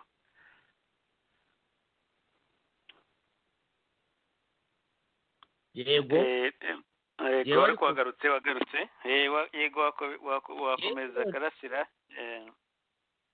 Ndi gukomeza kubumva. Yego natwe turakumva ubu noneho muri studio. Ikibazo rero cya mbere ni uko abaturage bagomba kumenya yuko bibareba. Niba agiye ngupfushije uri mwene wacu, uri mubyara wanjye, ubutaha ni n'ahanjye. Aho rero abaturage bagomba kujijuka bakamenya ikibafitiye akamaro, bakamenya yuko bataremewe kwicwa. Wa mugani wabyumvore, nta muntu mu Rwanda waremewe kwicwa. Igihano cy'urupfu cyavuyeho, ariko iyo ugiye kureba usanga urebye ukuntu nk'abapolisi muri iyi minsi bitwara rwose, barakubwira bati reka nguhe nk'urugero, sinzi nawe naruvuze, yuko abantu bagerageje kurwanira polisi batoroka, abandi bari muri ibi bya covid gusa, igihe cya covid umubare wabo urarenga kure uwabishwe na coronavirus n'abishwe na covid. Ntabwo rero byaba ari byiza cyane yuko twaba dufite umubare w'abantu bishwe na covid bakeya cyane, ariko noneho abishwe n'ibihano bya covid bo bakaba barenze cyane. Ni ngicyo cyo navuga kuri icyo kibazo cya Tabita. Tabita, niba bakoze cyane. Hari akandi kabazo nari mfite gato. Yego. Uherutse kuvuga, Karasira, uherutse kuvuga ngo sinzi radiyo wabivuzeho, uti opposition, amashyaka ari hanze yose nta kigenda, ni abantu bari desorganize. Ndabivuga mu magambo yanjye, sinibuke exactement uko wabivuze, ariko ndumva ari nk'uko uti niba nari kuzabona, ati niba nari mbonye byibura ishyaka na rimwe riri organize, uti narijyamo. None ndakubeshye siko nabivuze? Oya, ibyo bintu mbivuga kenshi ntabwo ari okay. Ko nawe mbivuze uko utabivuze. None nagira ngo nkubwire ko muri no minsi havutse movement yitwa urunana rw'abanyarwanda ruharanira impinduka. Wigeze urwumva? Oya, ntabwo nari narwumva. Okay. Urwo runana rero ni movement yavutse ishaka kuza guhindura ibyo byose mwavuze bya Cishwaha, ubwo bwicanyi. Turashaka impinduka mu bintu byose, abo bantu, ako gatsiko gakomeje gukorera abanyarwanda bibi, turashaka kubihindura. Rero ndagira ngo nkumenyeshe ko iyo movement ihari kandi izahindura ibintu. None se ko wavuze uti mbonye irikora neza narijyamo, urwo runana warwinjira, warujyamo? Oya, reka ngusubize neza, wenda nahuranyije. Hari wenda wavuze uti jye navuze ko opposition nta kigenda cyayo.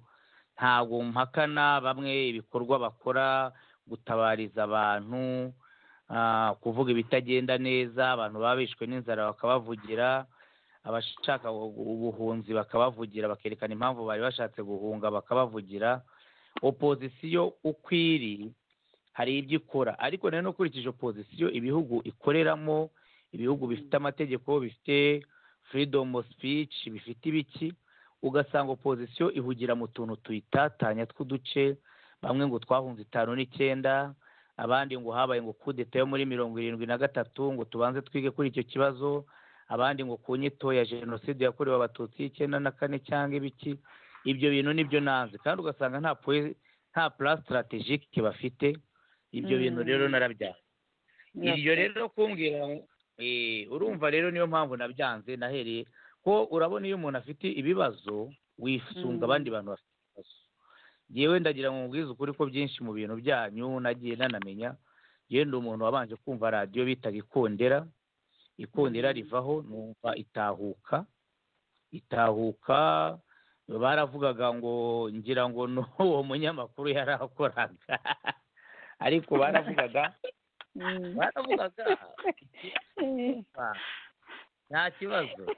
Baravugaga ngo igihe ni iki. Urumva buriya abantu bakubwira ngo igihe ni iki ubabaye, buriya hari ibintu buryo byageze izo radio jewe nadazivuyeho. Nkubwiza ukuri nazivuyeho hafi ya zose. Uti kubera iki? Ntabwo wabwira umuntu Karasira ndabizi ko twumva tutakumva wowe, aho ugarukira wenterompe ikiganiro cyacu. Nagira ngo nabyo Karasira mubwire ko n'iki kiganiro uyu munsi nagerageje kumuhamagara, ndimo gukora none nacyo kuko ari cyo kiganiro igihe ni iki. Ntabwo abeshye, nanjye icyo nanze gukora n'ukwanga kuguma ntagerageza. Karasira ndumva yagarutse. Ikibi nanjye nanze kubindorerezi. Karasira komeza kuko ndabona mfite undi muntu ushaka kugira nawe cyakubaza cyakubwira. urumva abantu barababaye. Niba hari abantu bababaye, abantu bafite akarengane, abantu bari muri za gereza bakeneye gufungurwa barengana n'ibiki, iyo utangiye kubabwira ngo igihe ni iki, bagategereza umwaka umwe ugahita, bagategereza uwa kabiri, noneho wa mwaka wa kabiri kandi noneho ukagenda werekana ibintu bitari byiza. Narakurikiye nka arenitse, haza iyo bita rumunga rudasingwa, ngira ngo na mukuru we rumunga yaravuzwe. Urumva abantu ngo ni yuwa arenitse. Ino batazakubeshya, ino turabikurikira kuko washyizemo ekuteri zawe, nta muntu wakubwira ngo ibyo bintu bise gute. Noneho ukahita ubona abo bantu baraguca intege, ukavuga uti hariho abantu benshi bavuga ngo uti jyewe sereka ndetse kubaka akazu kanjye ntegereze wenda. Hari ibintu, hari amaplani menshi. Abantu benshi twategereje kuzarongora, tuzi ko tuzarongora ibintu bimeze neza, ariko na n'ubu tusaziye mu rero nihutishije ibyo bintu warumbajije. Ni ibintu bisaba igihe. Ni nk'uko nashaka umugore nzabanza nkamurambagiza, nkamenya uko ateye. Urunana mumbwiye bizansaba igihe, nimbona rukwiranye n'ibyifuzo rwanjye. Ari abantu bafite ibyifuzo bizima, bafata ibikorwa, ntibagume mu magambo gusa. Umuntu yakujya baba ari bo bose nakwifatanya nabo, abantu barwanya akarengane. Erega na FPR irwanyije akarengane nyako, ikakarwanya, ikavuga iti twebwe dore uko tumeze, nitwe tuyobora, ariko akarengane ubushomeri turabiciye, nayo nayijyamo. Nta hantu ugenda umuntu uri libre cyane, uwo ari we wese wavuga ati ariko dore noneho inzira nyazo zihamye, uretse bla bla, uretse amagambo, uwo ari we wese gitwa oyagenda ubitekerezeho, kandi uzasanga imvugo ariyo ngiro kandi si kera. Hari mfite madamu Leya ahangaha ku murongo wa telefone, nawe hari icyo ashaka kubwira Karasira. Reka nakire madamu Leya ku murongo wa telefone muri studio ziteme. niba unyumva ndagusuhuje kandi ndakumva neza.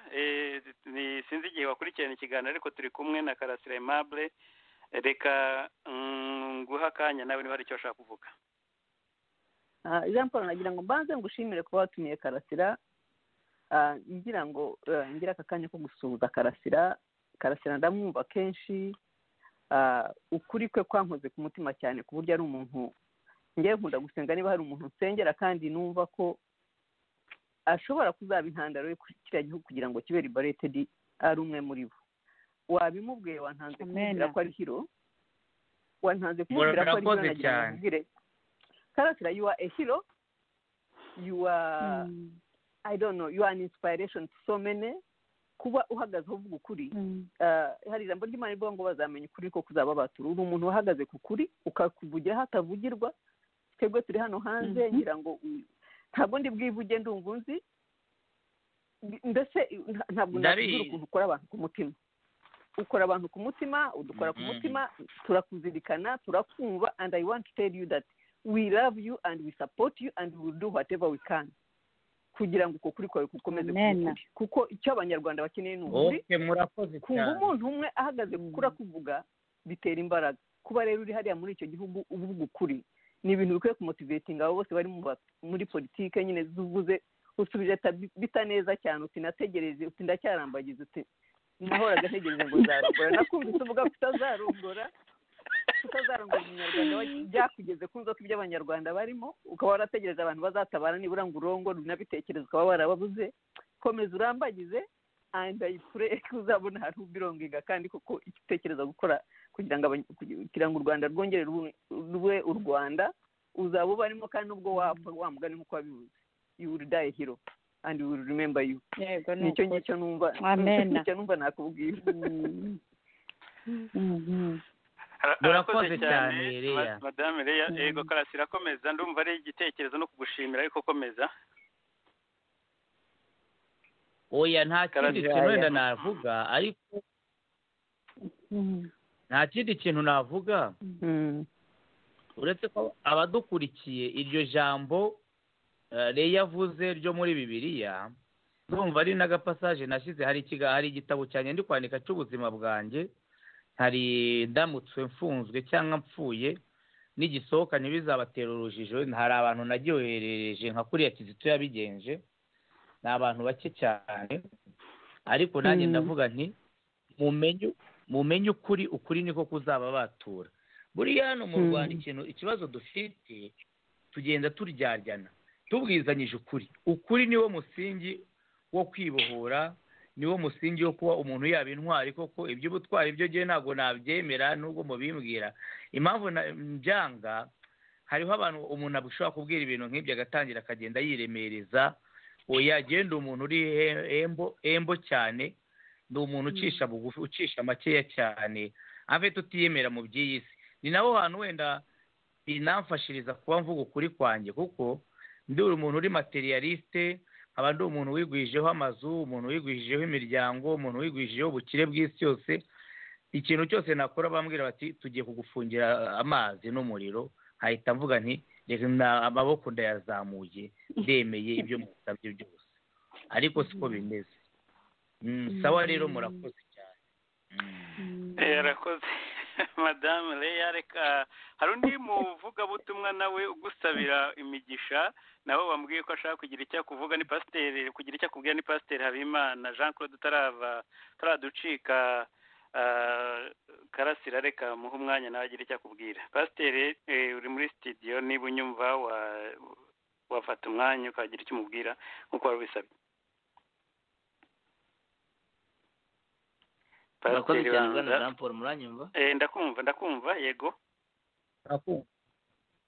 Reka nsuhuze Karasira. Uraho Karasira Aimable? Muraho neza pasiteri. Ukomera cyane. Turagukurikira YouTube channel yawe nk'uko bagenzi banjye babivuze. Nanjye nkunda ukuri kandi ukuri mbona atari ukuri mbwirwa. Nkunda ukuri umuntu abona kandi uko kuri ubona n'uburenganzira bw'umuntu n'ubundi. Kandi icyo gukundira ni ukureba impande zose kandi ukareba cyane cyane uruhande rw'abarengana. Abarenganya bo urabazi, nabo wenda ubutakambira kugira ngo bace inkoni zamba bahinduke. Natwe nicyo dukora mu ivugabutumwa, tuba dusenga ngo abo barenganya abandi Imana ibakoreho, ibakore ku mutima, ibereke ko ibyo bakora atari byo, kandi ko abanyarwanda bakorerwa ibyo ari bene wabo. Burerega abanyarwanda tubindi imwe, ibintu birimo kuba mu gihugu cyacu tubyita kwikora mu nda. Umuntu wikora mu nda rero aba arimo akora amahano. Ayo mahano rero niyo dusengera kuko ntabwo ari ikintu gisanzwe. Wenda birashoboka ko hari abavuga butumwa ujya wumva no mu ndirimbo yawe numvishe harimo ngo nizagitwaza. Bivuga wenda ko muri Cishwaha wabuze aho werekera naho wandi wari ufite amizero wahabuze, ariko urazi ko abanyarwanda bafite umutima w'uburyarya njye nita umuvumo, uvuga ko ngo ukuri wakavugishije niko hakishwa, uraguhakira. ibyo rero byaraje bijyana no mu madini, ibyo rero byaraje bijyana no mu madini, kandi turabizi neza njye nemeranya nawe ko ugitangira narakumvaga, kandi n'iriya ndirimbo ivuga ko imvura yabyaye inkangu kandi ko byabyisutse 94, nanjye ndi muri abo ngabo bataye icyizere icyo gihe.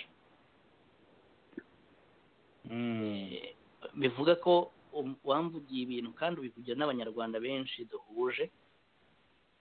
Bivuga ko amahano yabaye muri 94 urugero, abantu bihaye Imana cyangwa se iyobokamana muri rusange mu Rwanda, iyo riza kuba rifite ingufu muri Bibiliya bemera cyangwa Korowani bemera,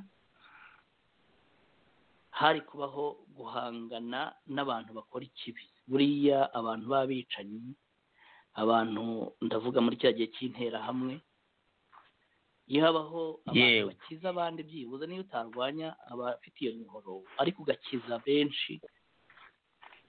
Kandi dushimira, mboneyeho no gukomeza gushimira abitwaga abatarahigwaga ubwo ni abahutu bahishe bene wacu b'abatutsi, cyangwa se n'abatutsi bahishe abo bene wacu b'abahutu mu gihe nabo bari barimo kwicwa.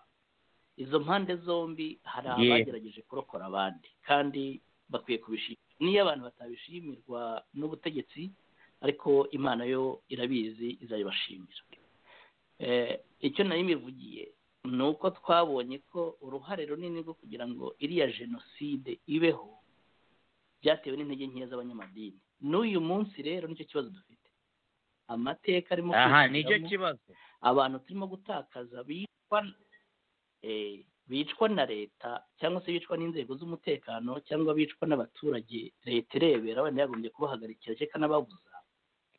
Bivuga ko uruhare rw'amadini narwo rwabaye ruto, kubera ko bahugiye mu iterambere, bahugiye mu gutanga iyo misanzu, cyangwa se warigeze no kwivuga ko muri ke sociale mwibonaga barimo babasinyisha kwinjira mu ishyaka. N'abanyamadini buriya benshi bari muri FPR kandi bakaba bayirimo batarabisabye, ari ibintu bita kwigura kugira ngo babone uko bakora iyo bizinesi yo kuyobora insengero.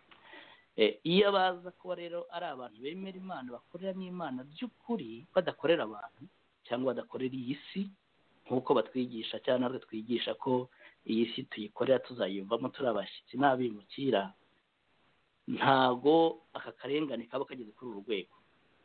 Nkaba rero ngushimira kandi nagufasha kugira ngo nkangure n'abavugabutumwa bose n'abanyamadini cyane cyane abari mu Rwanda guhagarara, bagahagarara mu kuri, be kujya bikiriza ngo niyo bwana kandi be kwemera Cishwaha, kuko leta iravuga iti mufunge insengero bagafunga, mubuze abantu gusenga bakabuza gusenga, mucunaguza abangaba bakabacunaguza.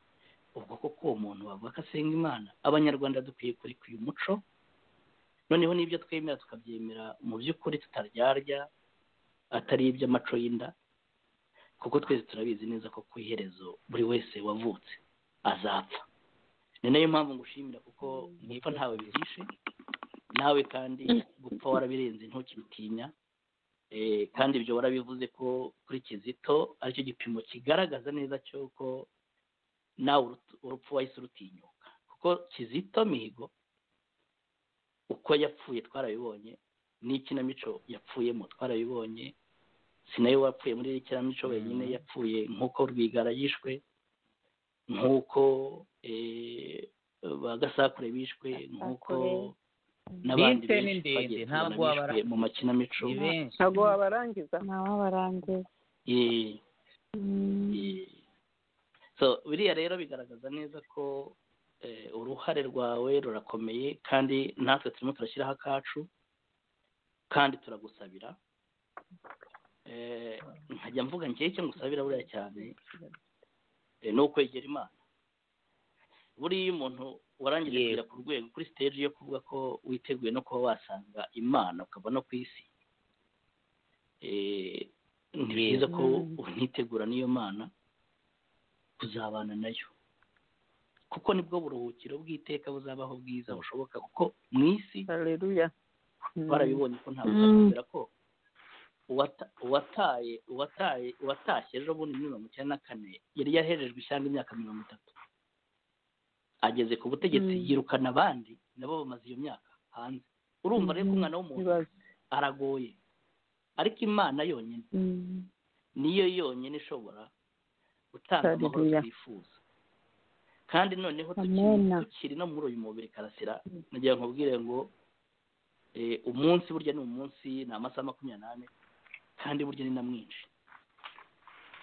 ushobora kuwukoresha neza, Imana niyo yongera iminsi yo kubaho, ariko mu gihe habayeho n'iherezo ko twese tutarizi, rega nabo ngabo dukeka ko bashobora kukwica nabo ntabwo bazi igihe bazamara, kandi ntawe twifuza, ariko tuzi neza ko buri wese azagira iherezo.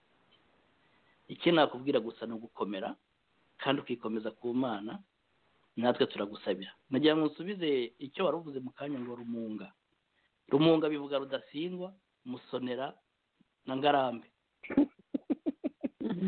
niryo jambo washatse gusobanura.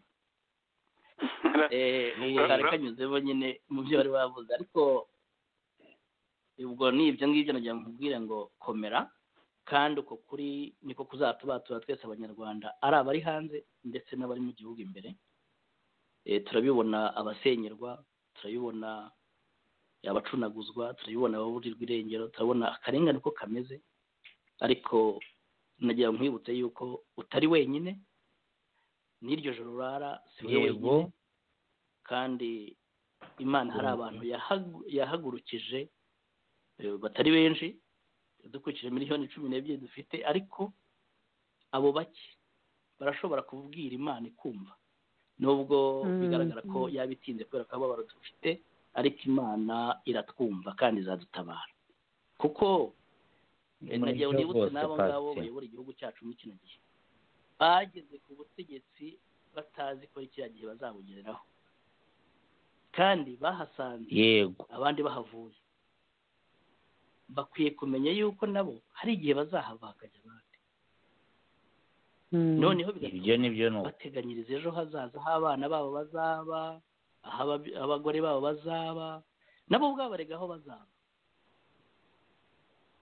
ibyo byose rero bari bakwiye gusubiza amaso inyuma, bakamenya yuko nta gahora gahanze. murakoze cyane Pasiteri, urakoze. Ndabika niba hari ikintu yenda komantere Karasira ashaka gukora kuri iryo jambo wari umaze kumubwira mbere yuko mubaze ikibazo cyanjye kiri buze gusoza. Karasira, hari icyo wumva ushaka gukora, hari komantere ushaka gukora kuri ibyo Pasiteri Habimana yarakora? Pasiteri Habimana ibyo yarambwiye turemeranwa nawe 100%, gusa nyine harimo ibibazo usanga bikomeye. iyo ugereranyije hano muri Kongo twabonye no mu Burundi twabonye ukuntu abihaye Imana bagira ibyo bavuga, kandi ukabona yuko bari independent kuri government. abihaye Imana bo mu Rwanda rero rwose nakubwira yuko ari abantu uno washaka yabagaya, kubera yuko hari ibintu bibaho, kandi abihaye Imana buryo baba bafite ijambo ryo kuvugwa. yego koko bacuwe nabo umutwe zagiye habaga zagakurazo nabo, ariko bari barijanditse mu bindi bintu bya mbere, ariko hari kuvamo abihaye Imana bazima batakoronijwe na MRN na MD, ariko nanone ntibivuga yuko kuba utarakoronijwe n'ibyo bihita bivuga yuko ugomba kuba uri umuyoboke wa FPR 100%. bari kuba ahubwo bari kubugira abayoboke b'abakirisitu bakaba bashumba. ntabwo rero dukurikije evanjiri tukareba Yesu uko yabaye, Yezu nemera nk'intwari, bamwe bamwita Imana. Ibyo ni ukwemera ntitwabigiraho impaka cyane, ariko nzi ko Yezu mu byo arimo yanze kwifatanya n'abari abafarizayi bayoboraga icyo gihe babakoresha b'ibitambo, babahereza b'ibitambo. Uburyarya bwabo baraburwanya kugeza ubwo baramwishe. Intumwa ze zose nta ntumwa ye yigeze ijya mu kwaha k'ubuyobozi, kuko iyo bajya mu kwaha k'ubuyobozi bari no kunegosiya bakabihorera. Ariko kugeza uyu munsi urumva hari Leya, hari Tabita, hari Jean Paul, ni amazina dufite akomoka kuri Yesu Kristo. Ni uko yagize icyo akora. Reka natwe rero tugire ibyo dukora. Ubwo rero cyane cyane nkaba nakangurira abihaye Imana bo mu Rwanda rwose, bareke gukeza abami babiri, bareke gukeza umwami politiki n'umwami w'Imana ari we wo mu ijuru. Niba abantu barashwe, umukristo muri paruwasi yawe yarashwe, niba unagiye no mu misa yo kumushyingura, wibaza utari ku ibi byagenze gute ko maze kujya muri misa ebyiri y'abantu baraswa. Ese ko muri diyosezi yanjye abantu bari gusenyerwa, nta yahe makuru? Ariko kwiyicarira bakarya amafaranga yaho gusa, bakambara ariya makanzu, iriya ntawe byananira. Nta butwari burimo rwose, nta butwari. Birababaje. Karasira rero yewe nanjye ndasenga, ariko ntabwo mfite yenda nawe kivuga ko ngejeje aha Madamu Leya ndetse na Pastor Habimana, ariko yewe mu by'ukuri gusabira ngo uruhuke, ngo nako ngo bariya ngo bagufashe ngo nubwo wakwitahira. Ibyifuzo byanjye ibyo yenda nazabivuga icyo gihe cyabyo, ariko nifuza ko ubutwari bwawe hari igihe kizageraho tukabuvuga nawe uhari, ukaba uhari uhibereye. Kandi nizere ko ubu nahoze mbivuga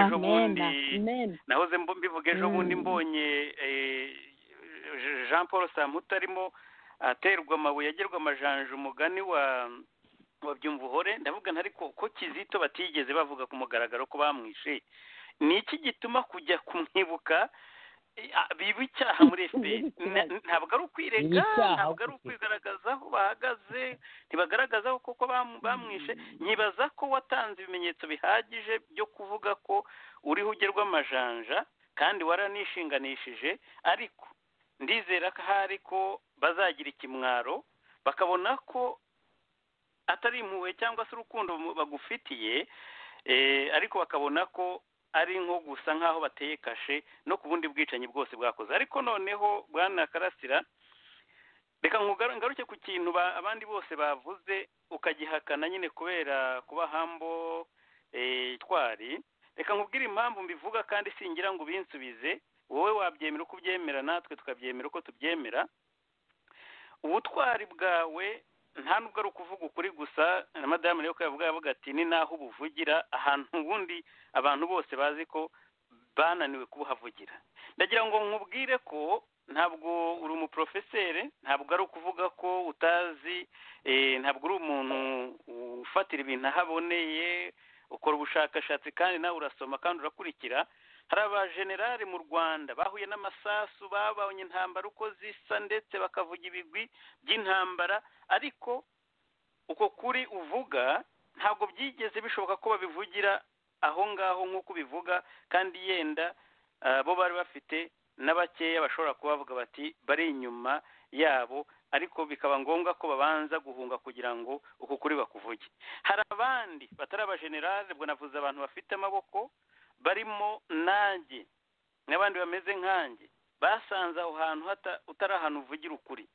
Hari abandi bajenerali cyangwa se abajenero n'abandi bakomeye bari mu gihugu imbere, bakubitwa inshyi bakavuga bati ndiya fande, bakabyemera ukuri bakakumira bunguri. Reka rero noneho nsoza naho ngaho ndiho njyanisha ikibazo cyanjye cya nyuma. Barafinda agiye Karayese hitwaga Indera, baramubwiye bati na Karasira turamutegereje. Of course hari ibintu yenda batekereza ko muhuje, ibyo muhuje nta bindi nuko uko kuri muvuga mu kuvugira aho ngaha hagaragara ari ibintu babona ko mu Rwanda ari tabu, ari ibintu bitabaho.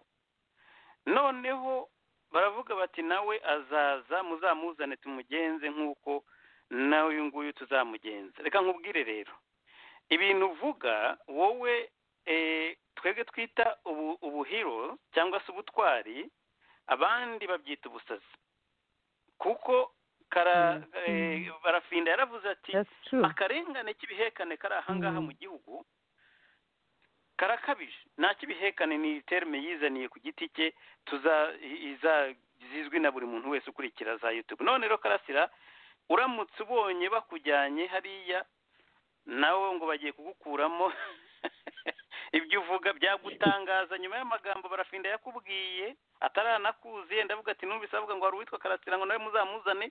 Nibyo maze kukubwira ko amagambo uvuga si ukuvuga ngo ni ubusazi, ni uko wagize ubwo butwari, ngewe n'isi ubutwari, ariko nkaba ntekereza ko aho babivanye bari bafite yenda bavuga bati ntawe uvuga ibintu nka biriya ari muzima muri iki gihugu ntibibaho.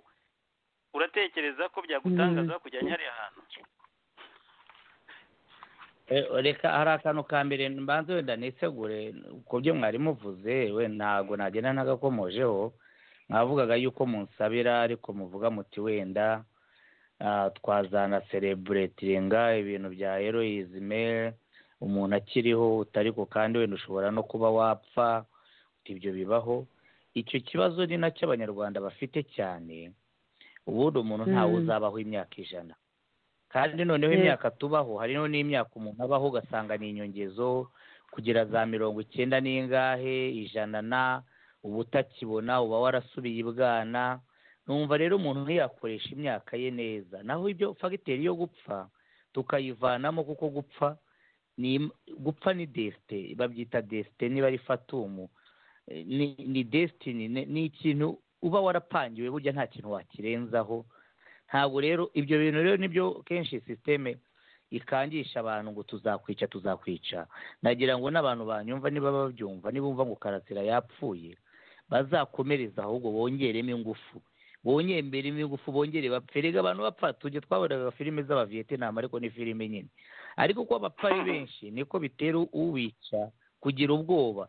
niba abantu bapfuye ari benshi uyu munsi ukica abantu 100 bakubwira ati muri kuturenganya rwose, muvaneho akarengane, muvaneho gusenyera abantu, mwirasa abantu 100 ukabica, ejo hakaza 1000. ni ukurugira ukagira isoni, kandi hari n'igihe ugera umubura abo uri kurasa ugasanga harimo na bene wanyu. ni ibyo tugomba kubigira. nawe rero kujya barashinga undi ni raporo azakugarutse. oya ubu namutunguye yenda azagaruka. urantunguye rwose, uzamuzere tumwiteguye. Karasira no kuganira byiza umuntu ari aretse. oya yewe ikibazo ntacishwa hamureraho. icyangombwa ni kimwe, abantu iyo bashatse bampa randevu bakambwira bati tuzahura iki gihe iki n'iki, turaganira rwose igihe nta kibazo. kuko none se uru Rwanda mubona ibintu bimwe rwabuze atari ibiganiro. buriya abantu basatse inzobe ibibazo byabo bakashyira ku meza bakaganira. hari n'igihe usanga bapfa utuntu tw'ubusa gusa, umwe ahantu yahitaga iburasirazuba undi ni iburengerazuba, mukavuga muti reka duhagarare turebe aho izuba rituruka, ugasanga wenda riranaturuka hagati, ugasanga mwapfa utuntu tw'ubusa. kandi none abanyarwanda kubera kuguma ku izima buri muntu n'izima rye, nicyo kibica bose. nicyo gituma bamwe bagundira, abandi bakabamarira, bamwe bakaguma mu buhungiro, abandi bagashaka kubica. wababaza icyo bapfa wajya no kubireba ugasanga bapfuye akantu gato cyane, akantu gato. ibyo rero bya barafinda byo, barafinda buriya gihe ntabwo nagiye no kumusura ari ukumutabariza, narumvise ko numvaga afite akarengane k'ibihekane nk'uko abivuga, njya kumutabariza, njya gusura umudamu we, ariko barafinda yari ari mu bitaro. mu gusohoka rero nta kindi kintu yahise avuga. abantu bose yahuye yarababwiraga ati bari kumfata, abaribu n'abaganga baravugaga ati uyu we turahamugejeje ariko uzakurikira ni Karasira. ubwo rero we ni ikintu duhuje, ni indwara nyine. ni ukuvuga ngo mu Rwanda bashobora kuba ari ikindi kintu, ari faze yindi batangiye yuko umuntu wese uvuga ukuri kurenza uko abandi azajya ajyanwa indera, azajya ajya indera. ubwo rero ukuri guhinduka uburwayi, ubwo ngubwo niyo prinsipe yavuga. ni ukuvuga ngo abantu bazima niba abantu bazi kwimunyamunya, bazi kurenzaho, bahisha, bakoma mu mashyi, bandi iyo bwana, bankeza uwimwe, bampemuke ndamuke, bacishwaha. Abo ngabo nibo ngo rwose baba bari simati. Ni nabyo bazatuganiriza kenshi. Iyo uruganira n'umuntu atari kurarwana n'iki, ubonye umutungo nyamutungo ugaragara ntiwaceceka, urumva. Noneho ugasanga afite neza muri Bibiliya agiye uko nyibona neza, Bibiliya uko mbona yanditse, wagira ngo bareya na pasiteri bo barabazabitubwiraho wenda no mu kindi kiganiro. Ariko iyo bavuga Yesu Kristo, bakavuga maze bakavuga uburyo yabanaga n'abafarizayi, ni ukuvuga ngo na Yesu Kristo kiriya gihe bamukiragaho kese imeze nk'iy'ubusazi.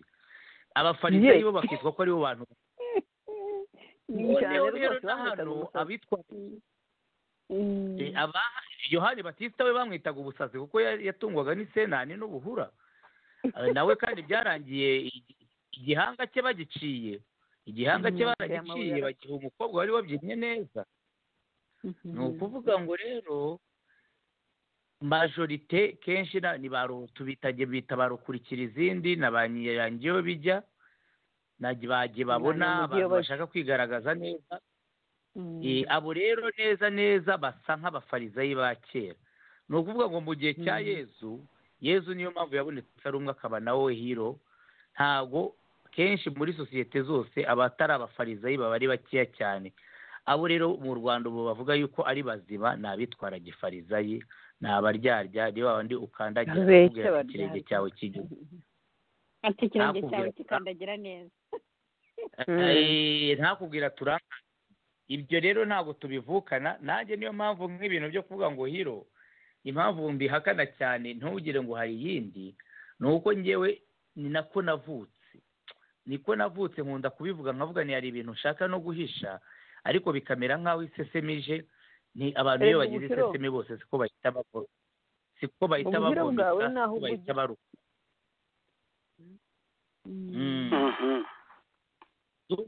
Urumva rero Karasira, urumva twataramana bugacya, abantu urumva urugwiro abantu bagufitiye, kandi koko wagize neza gutanga umurongo nimero yawe ya telefone. Noneho hari abarimo bagusaba invitation ku mugaragaro atari ugutungurwa. Ubwo abo yenda muzivuganira nanjye ubwanjye, ninongera kugushaka nzaguha igihe gihagije nguteguze, yenda nkubwire n'ibyo nshaka ko tuzaganiraho. Ndagira ngo dusoze iki kiganiro. Karasira, niba unyumva, keretse hari ikintu washaka yenda wumva washaka kuvuga, ariko ndagira ngo dusoze ikiganiro cyawe. Ndaza gusubizaho iriya ndirimbo ya Cishwaha. Benshi banyandikiye bambwiye bati iyo ndirimbo tuba twarayumvise, ariko ubu nibwo tuyiteze amatwi neza tukanumva n'icyo isobanura, nyuma yaho atubwiye icyo cyangwa se spirit ijyanye n'iyo ndirimbo.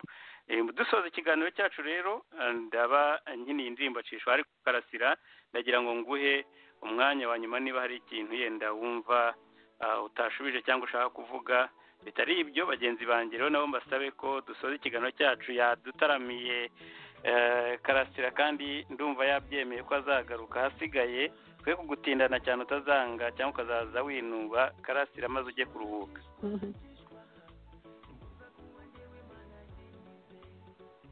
Sinzi niba ari mikoro ya Karasira itameze neza, ntabwo ndimo kumwumva. Nizere ko atwumva. Karasira, uramutse ugarutse wakwenterompa, ariko mu kanya turazikina indirimbo. Yego, nari ngusezeyeho kandi ngusezeyeho nkubwira ni keretse aramutse ari ikindi kintu. Hari byinshi yewe twavugana bugacya bukira. hari byinshi cyane nkurikije ibyo nagiye nkumva uvuga kuri YouTube. Hari za interview zindi wagiye utanga hirya cyangwa se Ukuri Mbona ubwaho. Hari byinshi cyane nakubaza, ariko ntitwabivuga mu gihe kimwe gusa ngo birangire. ubwo yenda twazabishaka ikindi gihe, ariko navugaga niba umva hari ikindi yenda washaka kuvuga nibwo nakure kugafata ijambo rya nyuma, bitari ibyo tugasoza ikiganiro cyacu. ijambo rya nyuma numva navuga, nagira inama cyane urubyiruko, kuko ndi hagati y'urubyiruko n'abakuze, ariko turabona yuko abantu bashaje barabyina bavamo. Ikindi cya kabiri yabaye n'iturufu, kumva abantu bakuze baragerekwaho amateka wenda y'ibyo batanakoze bagendeye kuri appartenance, niba ari tekinike cyangwa iki. Ariko urubyiruko rwirinda ikintu babyita mu cyongereza brain washing, lavage de cerveau. Urubyiruko nirwirinde iyozabwonko. Ubu twagize amahirwe, abantu benshi bafite internet, na hano mu Rwanda rwose access kuri internet nubwo ihenze ugereranyije n'amafaranga umunyarwanda yinjiza ku munsi, ariko bajye bashaka areba izo radiyo, niba ari radiyo numvise ngo ni iteme, niba ari iteme bumva ibiganiro byayo, niba ibyo bababuza, niba babuza bati ntimukajye kumva abangaba, ahubwo babyumvira icyo bo bivumburira amakosa yabo bababuza. Niba umbuza ngewe kumva radiyo iyi n'iyi ikondera, ngewe impamvu ngomba ndayumva kugira ngo mverifiye, ni verification. Ese koko mu by'ukuri ikondera ryaba riri guteranya abanyarwanda? Urwo ni urugero mfashe, kuko si ukwikura publicité kuko nayo isanzwe ikora, cyangwa n'andi radiyo n'ayandi yose za social media. Abantu bagira access ntibaheranwe gusa n'ibyo bumvise ngo Rushyashya yavuze, ngo Imvaho yavuze, oya bajye n'ahandi barebe. Noneho bo bazajya birebera ibyo bareba kuri tere, bumve n'ababavugira bari bo nyabo n'ibande babavugira, bumve n'ibyo babasaba. N'ibyo gihe numva navuga naho nasoreza. Mwakoze cyane kuntumira muri iki kiganiro cyanyu. Ni wowe twashimira cyane Bwana Karasira kuba witabiriye ikiganiro. Nanjye ntabwo nari mbizi, ariko nzi ko wabisezeranye, kandi ukaba uri umugabo uhagarara ku bye yemera no kubyo avuga. Ukuri Mbona ni channel ya YouTube ya Karasira, aho hose niho twagiye twumva ukuri uhagarariye, ndetse tugize amahirwe uravuga uti jewe urushaka kumvugisha yamvugisha yambona kuri uyu murongo. Ni muri iyo spirit twaguhamagaye, kandi mu by'ukuri nk'uko ubigaragaje, ubwoba nicyo kintu kinini cyane kitwishe, kandi ukomeza kubwira buri munyarwanda guhagarara akarengera liberté ye, uburenganzira bwe, nta handi ubundi byakabaye ari ikibazo. Yewe muri mu bihugu duturanye, byaba ari Uganda, muri Congo n'ahandi hose, abantu baravuga bakavuga ibyo batekereza, kandi ntabwo bako bivanaho ubutegetsi, ariko nibura barisanzura bakagira ibyo bashobora, ndetse bandi bari ku butegetsi bashobora no kubigiraho. Wakoze cyane Karasira. Ubwo yenda bagenzi abo ngabo bifuje ko tuzagutumira ubutaha, tuzakumenyesha. Ntabwo nagushimira bihagije, n'izi ndirimbo zawe waduhaye uburenganzira bwo kudahita tuzikina. Hari bagenzi banjye bo kuri tuganira bambwiye ngo mubaze niba bazajya bazikina ku kiganiro cyabo. Nababwiye ko wabinyemereye nta kibazo, kandi nazo ubwo waduhaye nyine uburenganzira bwo kuzigiraho uruhare. Tuzakomeza kugira ngo abanyarwanda nabo bumve ubutumwa buzirimo. Yakoze rero Karasira. Nshimire n'abagenzi bacu bandi, reka mpereye kuri we Tabita Rwiza, ndetse Madame Leya na Pasiteri Habimana n'abandi batwandikiye badushimira, abandi bankuraja ubutwari bwa Karasira Aimable. Twanavuze by'umwihariko Karasira, ugire igitondo cyiza, iwanyu burakeye, naho ubutaha. Naho ubutaha.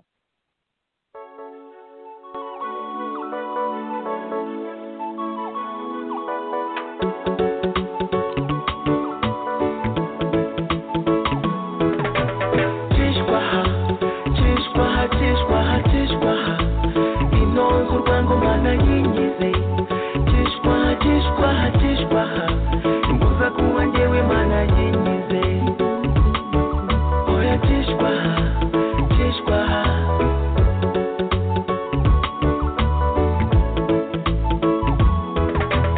Nataje mu bwana nkoresha imoso, meterese kure pango nandikisha injo, vyebare nawati komeza imoso, buri cyo ndeka ndetse nicyo mitamo. cishwa mu mikorere cishwa mu myemerere ntangira gusenga nk'abandi bana bose rukurikira izindi mu madini y'ubu jya mu bakirisitu naho masanga cishwaha abagatolika abadive ndetse n'abayehova bahayi n'abaporo ndetse n'iza gikwaza Cishwaha, Cishwaha, Cishwaha, Cishwaha, inonze urwango umwana yinyize.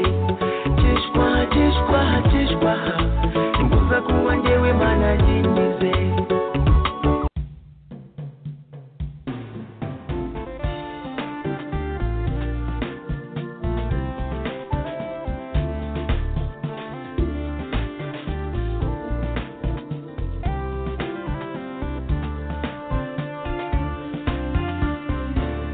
ubumwe mu banjye bwahindutse umugani amoko ntakira atatu ubararenga magana